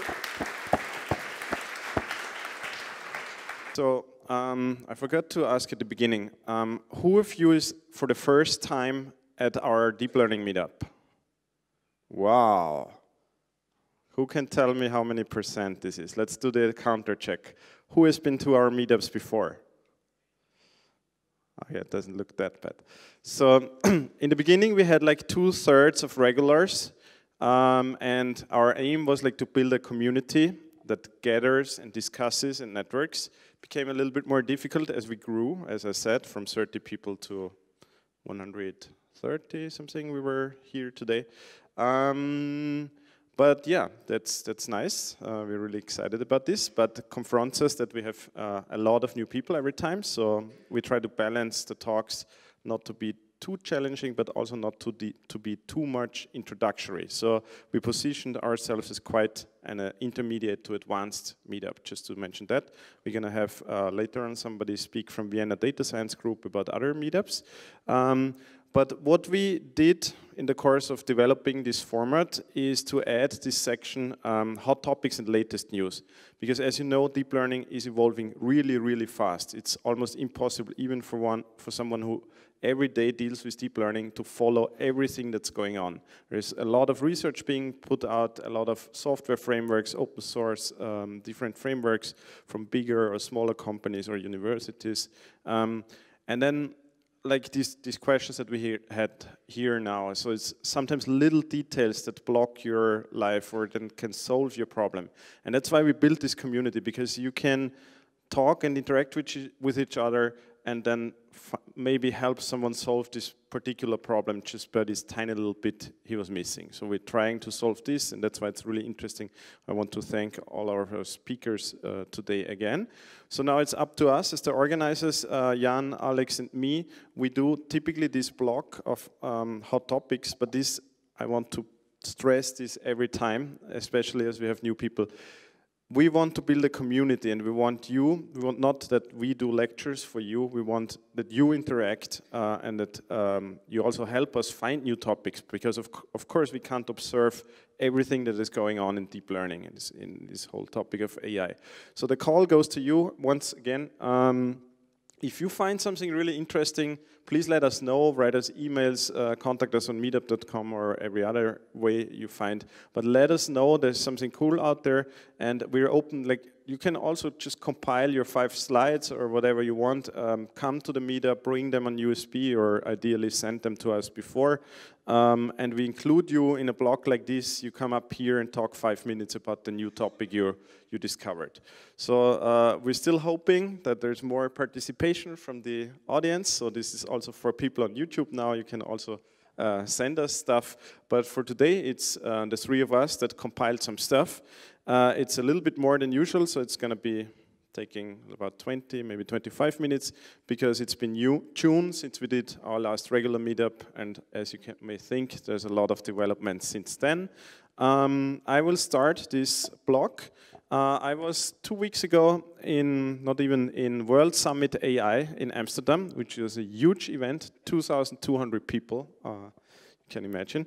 2-day event, really exciting, and I think it was a really cool balance because there was people like discussing new topics, like also this topic of when will we get artificial general intelligence, but then also some criticism about deep learning, about AI, what is going wrong now, what problems didn't we solve yet? Is AI dangerous? Do we need to be afraid of robots? So some people say yes. If you don't build ethics or any kind of rules that the machines will accept, we're gonna have some problems. We actually plan and discuss to do maybe another meetup evening like this one in our series to discuss more about these ethics and problematic things, because so far you have seen us as pretty much optimistic because deep learning is our everyday stuff, and we really like it. But of course, we should discuss these more problematic things. Some people commented to me today also interesting topics. We will ensure that we talk about this more. So here's my takeaways from World Summit AI in Amsterdam 2 weeks ago. There were some really very high qualified speakers there, professors, but also from the big companies. And yeah, I mean, this is very simplified, but very summarized. I have a few more slides. This is the first one. So main takeaways. Okay, you know that AI is taking off, but we are not quite there yet. So some problems are narrow AI. They still need to be solved on a broader scope, especially this topic of, do we have truly intelligent machines yet? Most people say no. We need some machines that are more conscious of what they're doing and what they're deciding or recognizing, and this will take time. It's not like that we're gonna have super intelligence like in 5 years or so. But nevertheless, ethics and dangers need to be discussed now, and more than discussed, they need to be actually started to be tackled. So to build ethics for machines, but also implement rules and ensure, like, actually research on ways to, like, from the very start build this into the machine, so there is not like this super dramatic scenario is going to happen that some people depict beforehand. And then another topic, of course, was AI is too much narrow right now, too narrow, so we can solve very specific tasks like speech recognition, all these beautiful things you've seen, but it's not kind of combined. So the multimodal approaches, like Valentin just presented, they are a good start. They're going into the right direction, but there needs to be done much more. And then there was some criticism on deep learning, which is interesting too. So they say deep learning is actually the cause why we have such narrow AI systems. And in order to build a true, like, conscious AI systems, deep learning might be the wrong method. So we still believe deep learning is the technology of our decade, but there is some criticism it might be the wrong path to really get to something truly intelligent. So this is a question mark that we would like to discuss in the near future. I like this statement somehow. I mean, of course, nobody can prove it, but Stuart Russell, who is a professor at the University of California, Berkeley, it was his talk that was quite critical, but he also mentioned the value created by AI is or will be bigger than the GDP of the entire planet. So this is like just a statement to say how big and how huge this development is actually. I mean, of course, nobody can prove it, but it's just to say there was another curve that is like this exponential curve, and it's that we are now in this angle where it starts to become exponential. So we are only at the start of this topic to really take off. I mean, we see it a little bit with the development of the number of people at this meetup, but also many people think we're just only at the start. So he had a quite critical talk. He has 2 really good TED Talks on YouTube. I really recommend to watch these, but the summary in Amsterdam was, the rapid progress in AI is of course impacting the entire society. So there's all these topics of how many people will lose jobs due to automation, but then again also there's a huge opportunity for many people who are in this domain. So a whole lot of words can be spent on this topic alone. And then of course there needs to be a little bit regulation. So one part is ethics and the research of AI, thinking and building more ethically proven methods for this, the way we're going to in machines and machine learning and AI.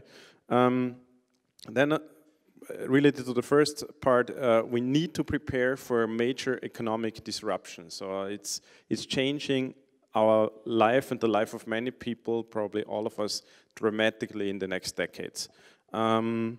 Yeah, and then there needs to be the theory and practice of provably beneficial AI. So it's a good end statement, but of course you can discuss here a lot. So I recommend to watch these talks. So this is one, sorry for this image quality, but it's actual photos I took from the slides there. I have to excuse also for the people who did excuse to the people who did these slides originally. I should put credits here, but it's missed. I think this is one is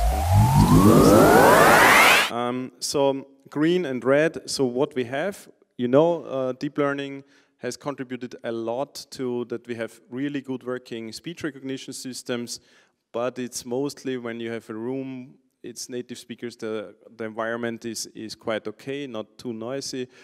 Similar in image recognition, when you know the number of objects or the specific tasks, natural language understanding, and so on and so on. So his statement was, these things, it's this narrow AI statement. So these things work when you train them on a particular task, and in the ideal circumstances, they work really fine.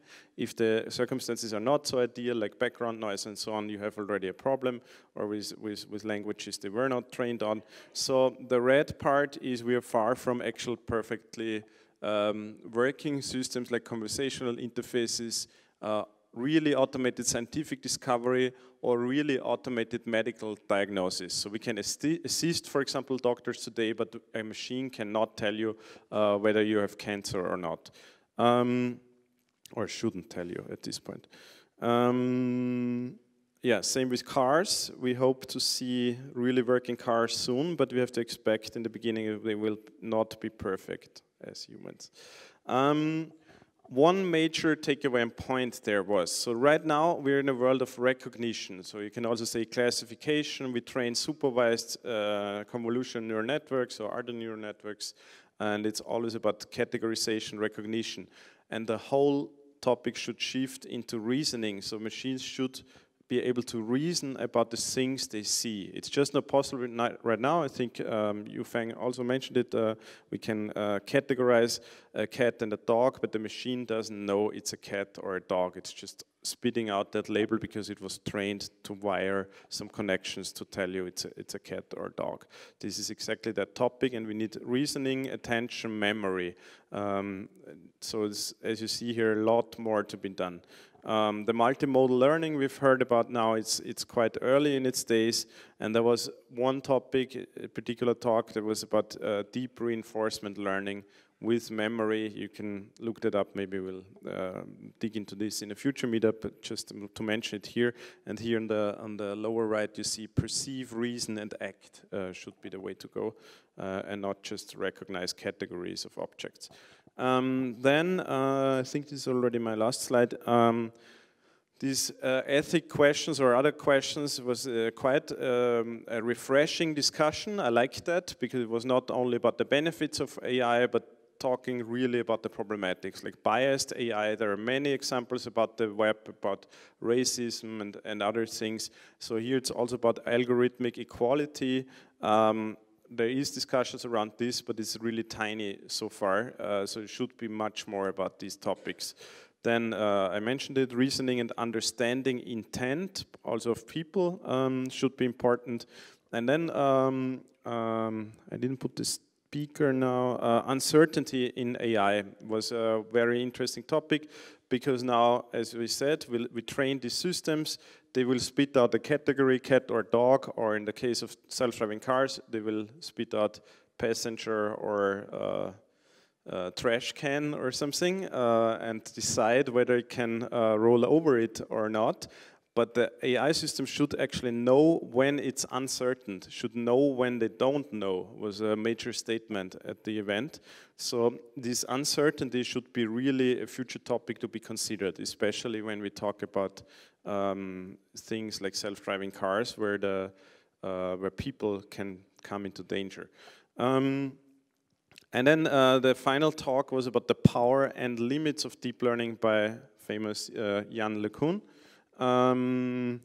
And yeah, a lot of things told in this talk, but basically it was also about the limits of today's deep learning approaches and how to solve them. I guess you can find plenty of his slides and talks online. I just wanted to do a brief recap on what was discussed 2 weeks ago at World Summit AI.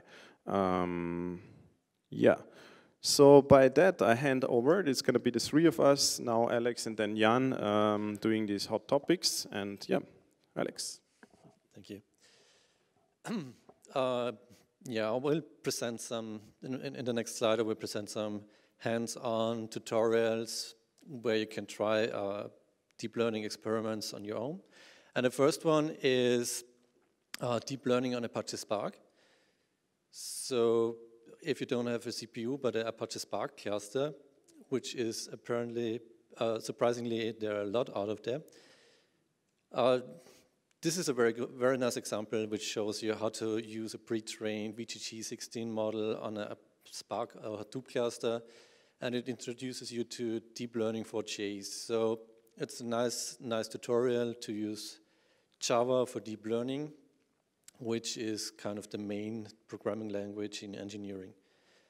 And to stay with Hadoop and Spark, last week there was the natural language processing library introduced. Natural language processing is way to text processing. And this library has some very convenient features. If you're doing NLP, then you will know about tokenizer and stammers. And so you can now, previously you had to use pre-processing on a different platform. Now you can do this directly on a Spark cluster. To stay with NLP, if you're interested in NLP, there is a very nice crash course. It introduces you to text pre-processing, text modeling, visualization with using t-SNE. And it's a good tutorial. It introduces you to Python libraries like NLTK, which is the standard library for natural language processing, Gensim, which was one of the first libraries to implement Word2Vec, and sklearn for t-SNE, visualization, and Bokeh, which is a very nice interactive visualization and charting library. You can do you can go with the mouse over the chart and draw and zoom and pinch zoom, and it's quite nice. So if you're familiar with Word2Vec, this is an algorithm which learns semantic relationships between words. And like here in this visualization, it learns that there is some semantic relationship between horse, cow, and pig, and cats and dogs. And it even learns kind of relationship that Paris is a capital of France, and there are some, then you can do some semantic transformation that when you subtract France from Paris and you add Italy, then the resulting vector is more is more close to Rome than any other vector of your collection. And these relationships, they're kind of independent from the language. So in the field of cross-lingual word embedding models, you use a model trained in English and apply it to a different language, and you kind of get the same relationships in the other language. And if you're interested in this, there's a really well curated survey that was published last week. It was written by Sebastian Rude, who is currently pursuing his PhD on this topic, and he has also a very good blog where he regularly posts introductions to various fields of deep learning, to natural language processing, and also a lot of tutorials and IPython notebooks.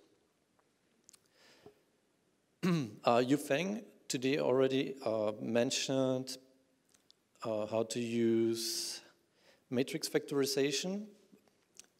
This is an algorithm, a method used for recommender systems.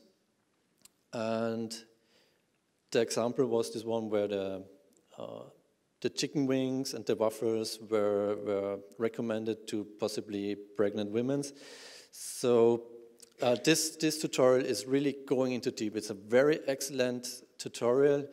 It explains every step that is needed to do to create a recommender system, every little aspect of matrix factorization, and how to use MXNet to create deep matrix factorization models and to apply this on the Netflix movie dataset and to recommend movies to your users.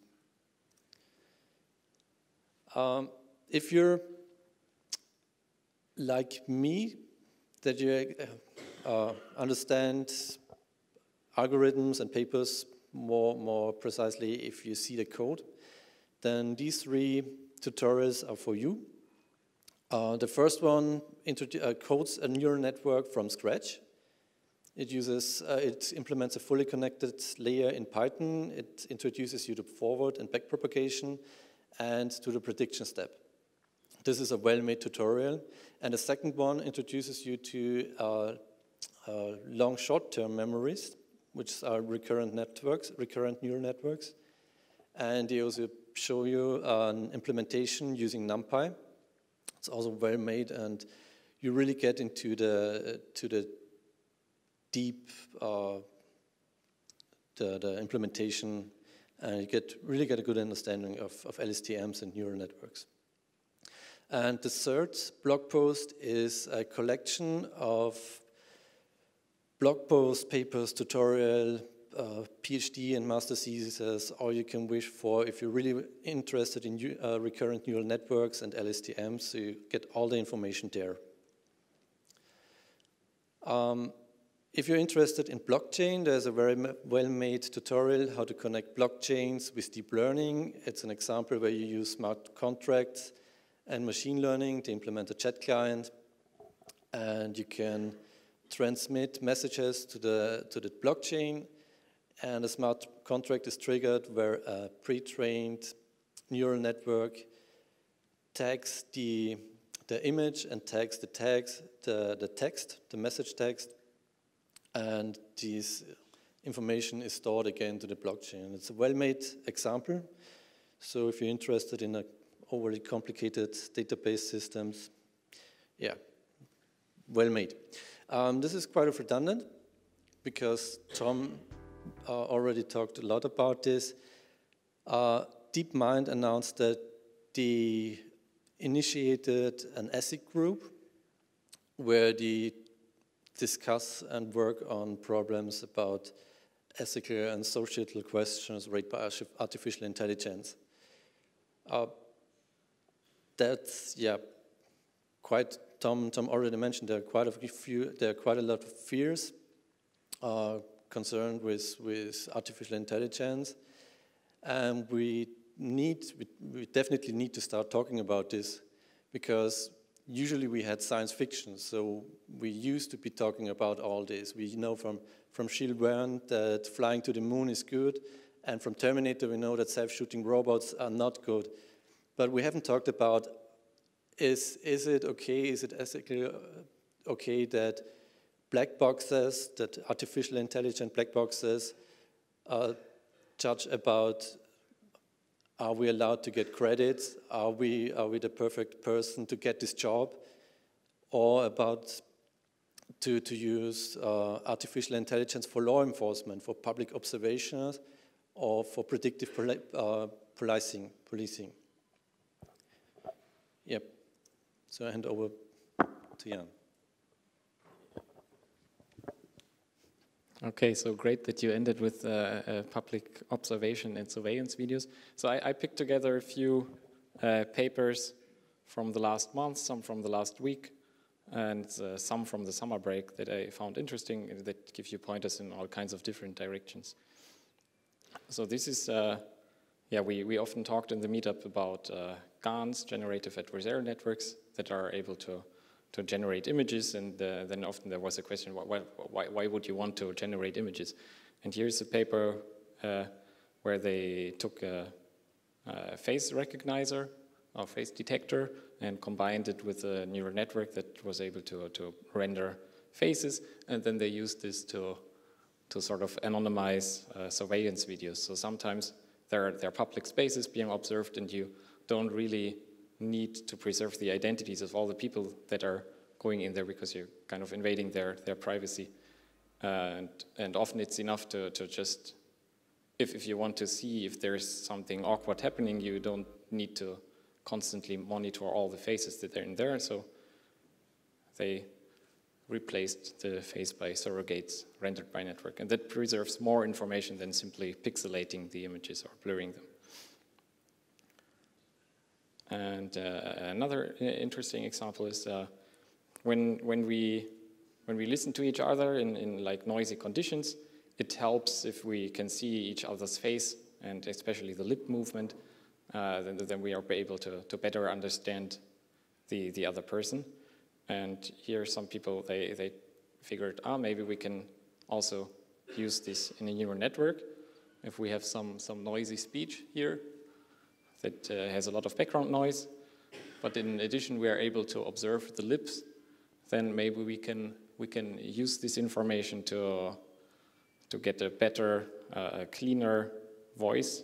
So they showed that by including the lip movements, you get a better reconstruction up here than if you just use the noisy voice and try to produce a clean voice from that. But actually, if you look in the results in detail, so they looked a bit at what the network does, then it's mainly using the cue of whether the mouse is open or closed. So whenever the mouth is closed, it can just silence everything, so there will be less noise. And yeah, but it's still a nice idea, I thought. And then another nice idea. I'm not sure if they are actually the first one who did that, but you know that GoogleNet has multiple classification layers in the network, which they used to be able to. So this is not GoogleNet. This is just some toy example they put in this paper. They put some extra exit nodes with which all have to do the classifications for object recognition. At each exit, the network has to produce the correct answer.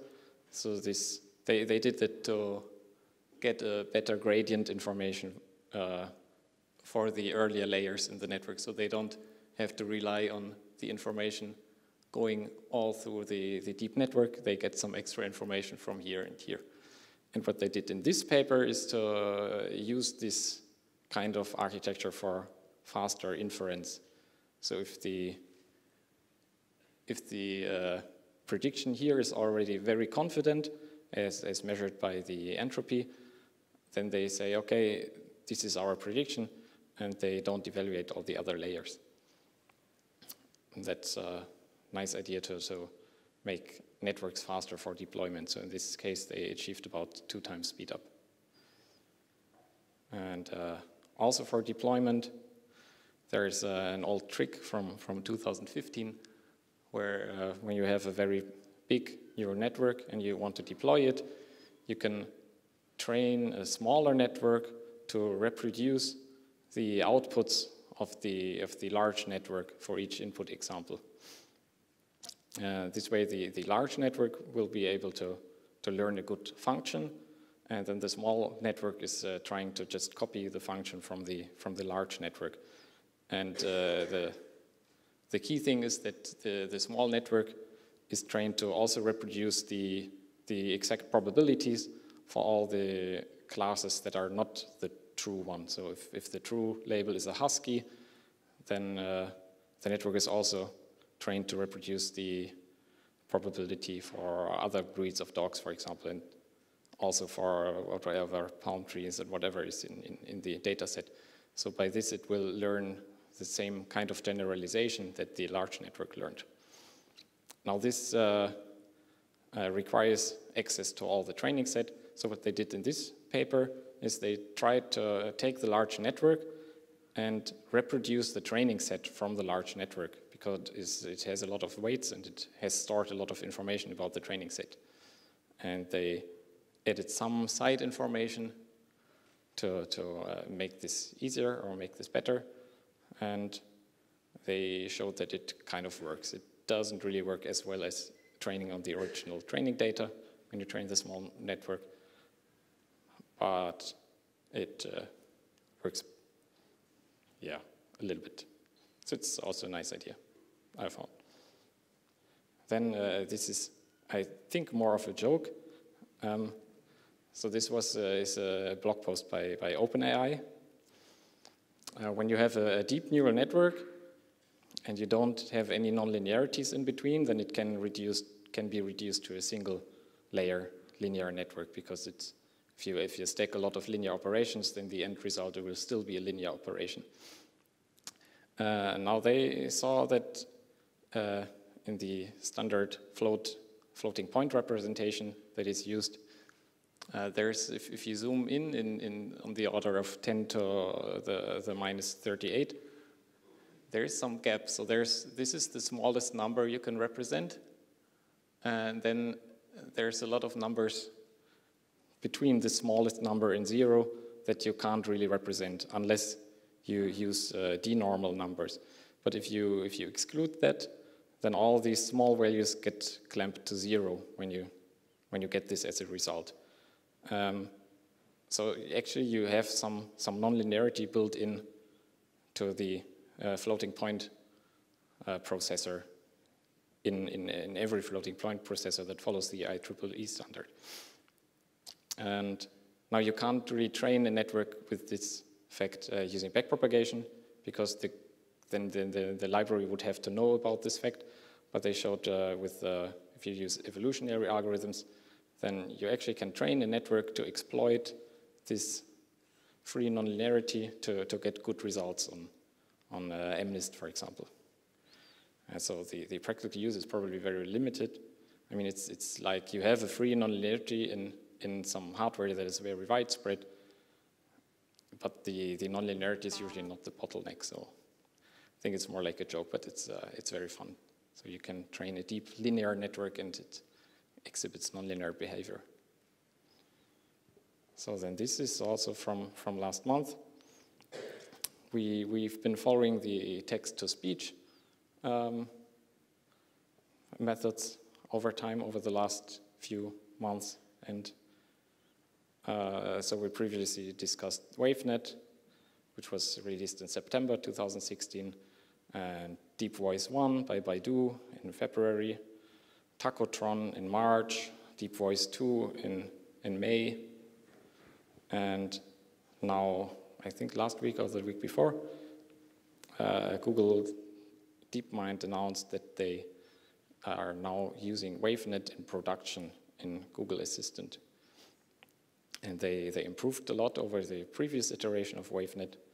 The previous one was very slow, So WaveNet is a model that is generating audio sample by sample, and if you can condition it on like the kind of phoneme you want to and the pitch you want to produce, so you can use this to produce speech. And they sped it up a lot, and also they improved the sound quality. They increased the sample rate and the number of possible amplitudes that the network can produce. And they get now really convincing results. So if you follow the link, I will not do this now to save some time. You can listen to some examples. And they actually sound a little bit better than Deep Voice 2 and Tacotron.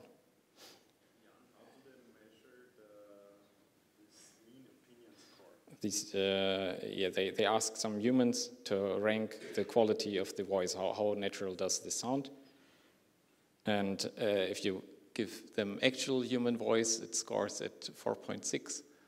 And then you see all the models here. So these are models that don't use WaveNet. They didn't say what it is. So there's no research paper on this yet, just a blog post. Also, you see it's not really clear where this chart starts. It's definitely not 0. But yeah, they see that they get some good improvements from using WaveNet on this. And just as a side note, the University of Hamburg last week released a corpus of Wikipedia articles read out by humans, with aligned timestamps for each word and also sometimes for each phone. So I expect that this will make it much easier for research outside of Google and Baidu to create such text-to-speech systems in the future. Then there's AlphaGo 0 that was also released last week. It's a Nature publication by DeepMind. This is the ELO rating. That's a rating system used for chess and also for Go. And this is the new AlphaGo 0 that they trained over the course of a couple of days. And after about 3 days, it beat the version of AlphaGo that beat Fan Hui, and then the one that beat Li Sedal. And in the end, also another one called AlphaGo Master. And what they did, so AlphaGo in general consists of 2 networks. One network that sees the board and tries to predict which move to make next, and another network that sees the board and tries to predict who's going to win this game. And then they combine this with the Monte Carlo tree search, which was used by many Go and I think also chess engines before, to get some kind of look ahead. So it's kind of using the network to predict some moves that might be good and then evaluate what kind of board position will result from this. So it's like thinking forward a few steps. And the main novelties they did now was instead of using 2 different networks, they used a single network that is very large. So it could use some common representation, because predicting who's going to win and predicting what move to take may require a similar understanding of the board.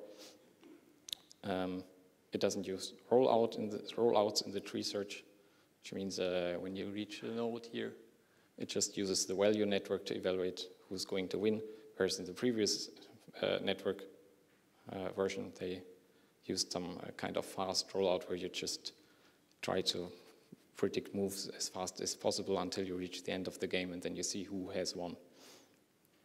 And the main novelty is that it's completely trained from scratch, whereas the previous one was trained on human games before to predict what a human would do in what kind of situation. So it improved over the previous system and over probably all human players now, just from scratch. And they used the tree search in the training, whereas before they would So after a while, they train AlphaGo against, or they play AlphaGo against itself, so to say. And before they used reinforcement learning just to train the network to win against itself. And now they use the predictions they get from the tree search about which moves to take, and also the end result of who has won to train the policy and the value network in each step. So they get some extra supervised information from that. Because usually what you get from the tree search is much better than what the network would predict alone. All right, then there's something more theoretical. So a common problem in deep learning and also in recurrent neural networks, which can be seen as a very, very deep network, is the exploding and vanishing gradient problem. So when the weights are too large or too small, then the gradient, when you backpropagate through the network, will either get very large and large and larger until it kind of explodes, or it will get smaller and smaller and smaller until there's no gradient left. And one of the first solutions to this, actually the first solution was to pre-train networks unsupervisedly. The next one was to try to scale the weights in a way that the variance of the data when you propagate through it is kept at the same level. But the problem is that even if you scale the weights correctly, these random weights have very different singular values. So there are some singular directions or some eigenvectors or some directions in which they blow up the variance and some other directions in which it shrinks the variance. So the overall variance stays the same, but the matrices are very ill conditioned, which is bad for optimization. So what Sachse proposed was to initialize the weights as orthogonal matrices, so all singular values are 1, or at least all eigenvalues are 1. And then the remaining problem is this, of course, only holds at right after initialization. When you train the network, this can change again, so you can get ill-conditioned weights again. And people propose to parameterize the networks in a way that the weights will always stay orthogonal. But still, there was a problem that the way they did it was very costly and used computations with complex values, which are not well supported in much of the software frameworks. So what these people did was to use a simple transformation that can transform a skew-symmetric matrix, which is kind of a matrix that is symmetric but has all the signs flipped. And with this transformation, if you have a matrix like this, you always get an orthogonal matrix. And also you only need half of the parameters because you only need to store the upper triangular values, and then you copy it and invert the signs, and you get a skew-symmetric matrix. So this allows to train recurrent networks that don't have the vanishing or exploding gradient problems very efficiently. All right, and then these are just some pointers on more of the theoretical part.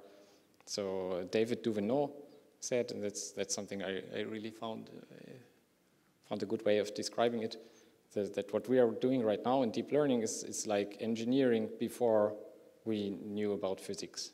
So there's one paper that says, hey, I made this bridge and it stood up. And then there's another paper which says, I made this bridge which is much longer and it fell down, but then I added pillars and then it stood up. And then pillars become popular and everybody starts using pillars.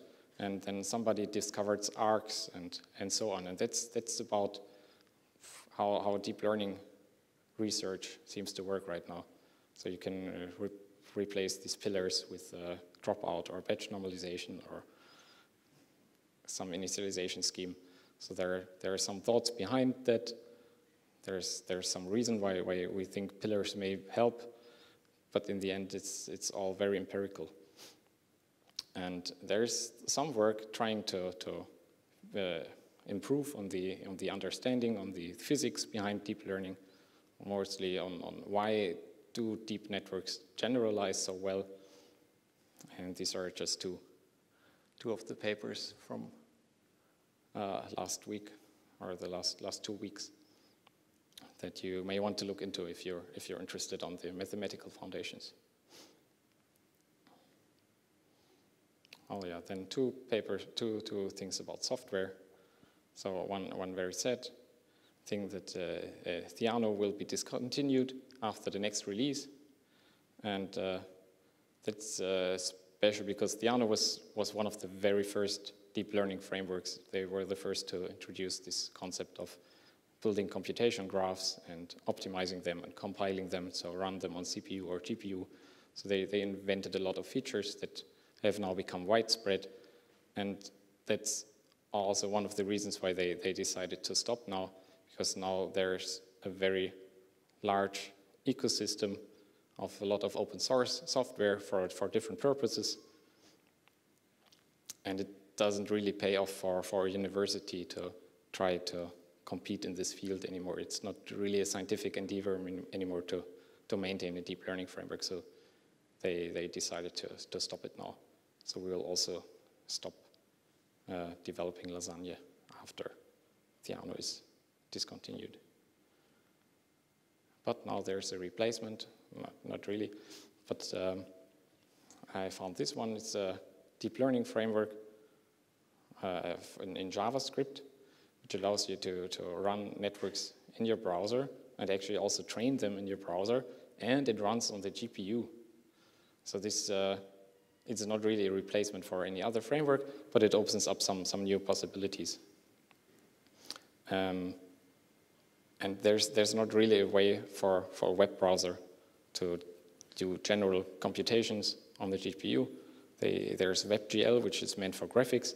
So what they do behind, or some libraries they build up on, is to convert the input data into some image, and then run a pixel shader on the image that does the right thing, that does a matrix multiplication in the end by doing something with the color values, and then they copy back the result. That's actually how the first deep learning libraries on GPU worked, before there was CUDA and OpenCL and sort of stuff.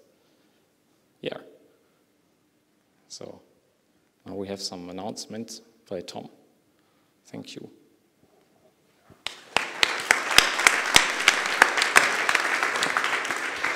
We have Andreas Rath here. Yeah, can you come up? So before I hand over the microphone, generally, yeah, it's just for this last section. We enable people who look for other people for jobs, projects, and so on. 1 minute or so to speak, to just make an, I mean, you can do that in the networking, of course, but if you want to reach all our audience and just announce that you have a job opening or so on, we can do this very quickly. And here we have 2 things from Andreas. Maybe you want to talk first about Dualista. Yeah, very briefly. Hi, everyone.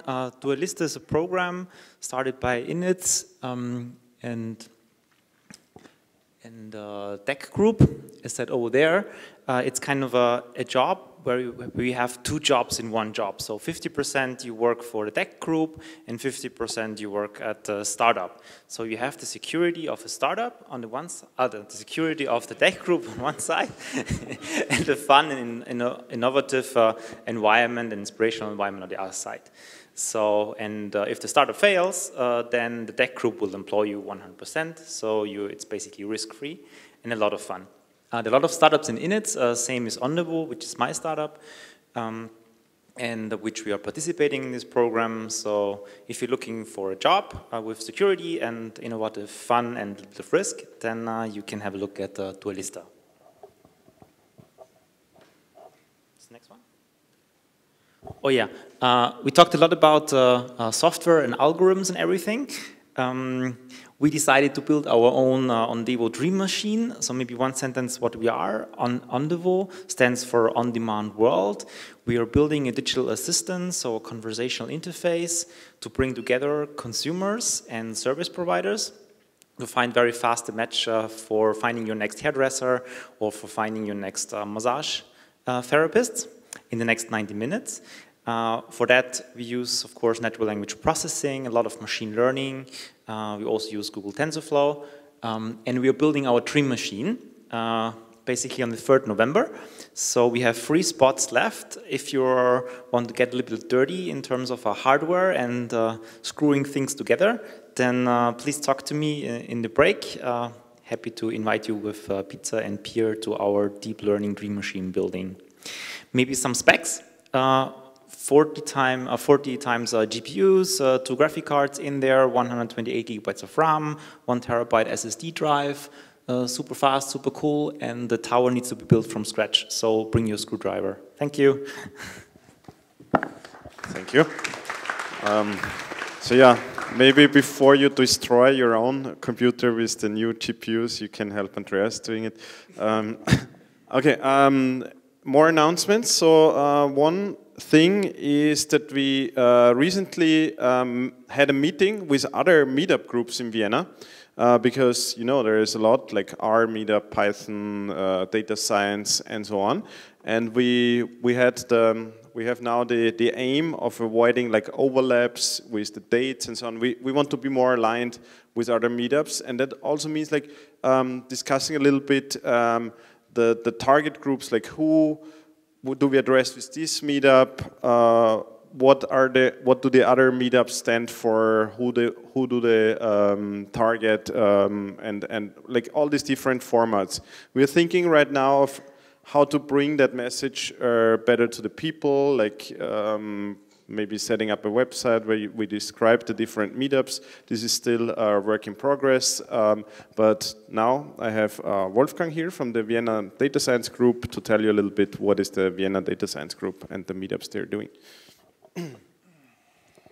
Hey guys, thanks a lot, Tom, and thanks for surviving that long. I mean, it's now what, 4 hours or whatever, and a lot of you are still awake, I think. So I keep it very, very briefly. Who are we and what are we aiming for? Yeah, we are aiming to promote the knowledge about data science. Well, that sounds very broad. Let's put it like that. We are an NPO, so we are a Verein, and we are really aiming also to bring some sort of, let's say, self-consciousness to the community. What does this mean? I think data scientists seem to me the most humble persons on the planet. Why? Because I think the first thing I always hear from data scientists is like, I don't know that. Or, no, I'm not a data scientist, I'm just fiddling around with TensorFlow or something like that. And this was one of the reasons why we founded this some years ago now. With a diverse member base, I won't bore you with that. We started with an international scope because we think Vienna is cool, but well, it's Vienna and it's nice and it's good to live here, but the world out there brings so many inputs. So we have members from France to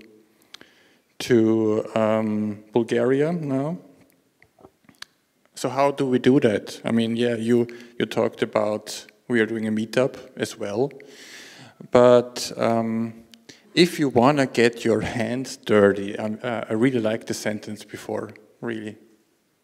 Then come to our data science cafe, which is much, much more hands-on, because I really like the sentence about building the community. And I really like that so many people are here now.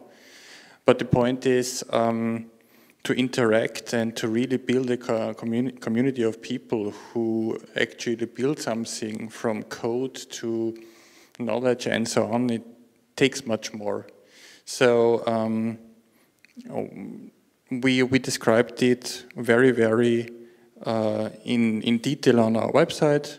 In one sentence, come there with your laptop and get your hand dirty. There will be mentors and very, very cool things, and I think also cake and coffee. It will be this Friday the first time, so I will display then the data and the link. networking, yeah, we are doing a lot of these things. If you want to get in touch with us, we are, I think, on every network possible. But our meetup is not as many people as here, but I would say I really liked one of the sentences here. I think it was in the middle of your slides. It somehow works, and I think this is the goal here, to make it work somehow. Thanks.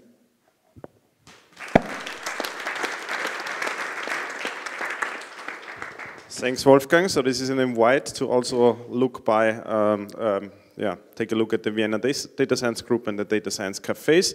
So now, thanks for bearing with us really those long hours. We're really at the end now. So this is the moment where I thank again our sponsors of tonight, the Erste Group, who hosts us at this wonderful venue here and provides drinks and snacks. We thank also all the people who are watching on the stream. Until now, it's also been a long time, so thanks for bearing with us and watching this stream. As we said, it's a premiere for us, and this is thanks to our partner Streamed, who have a lot of people here tonight to make this happen and solve all the technical questions around streaming.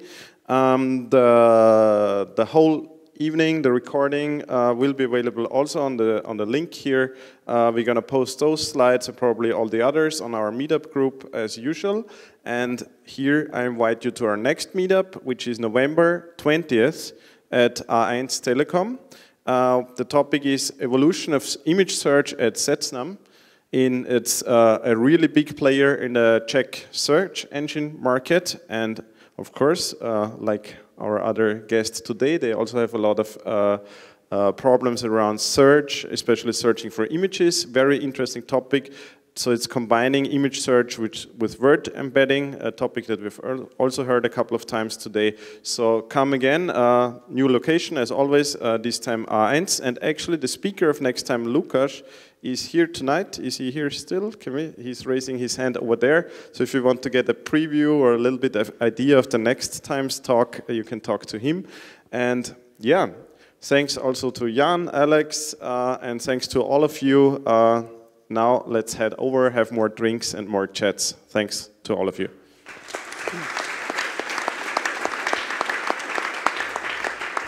See you next time.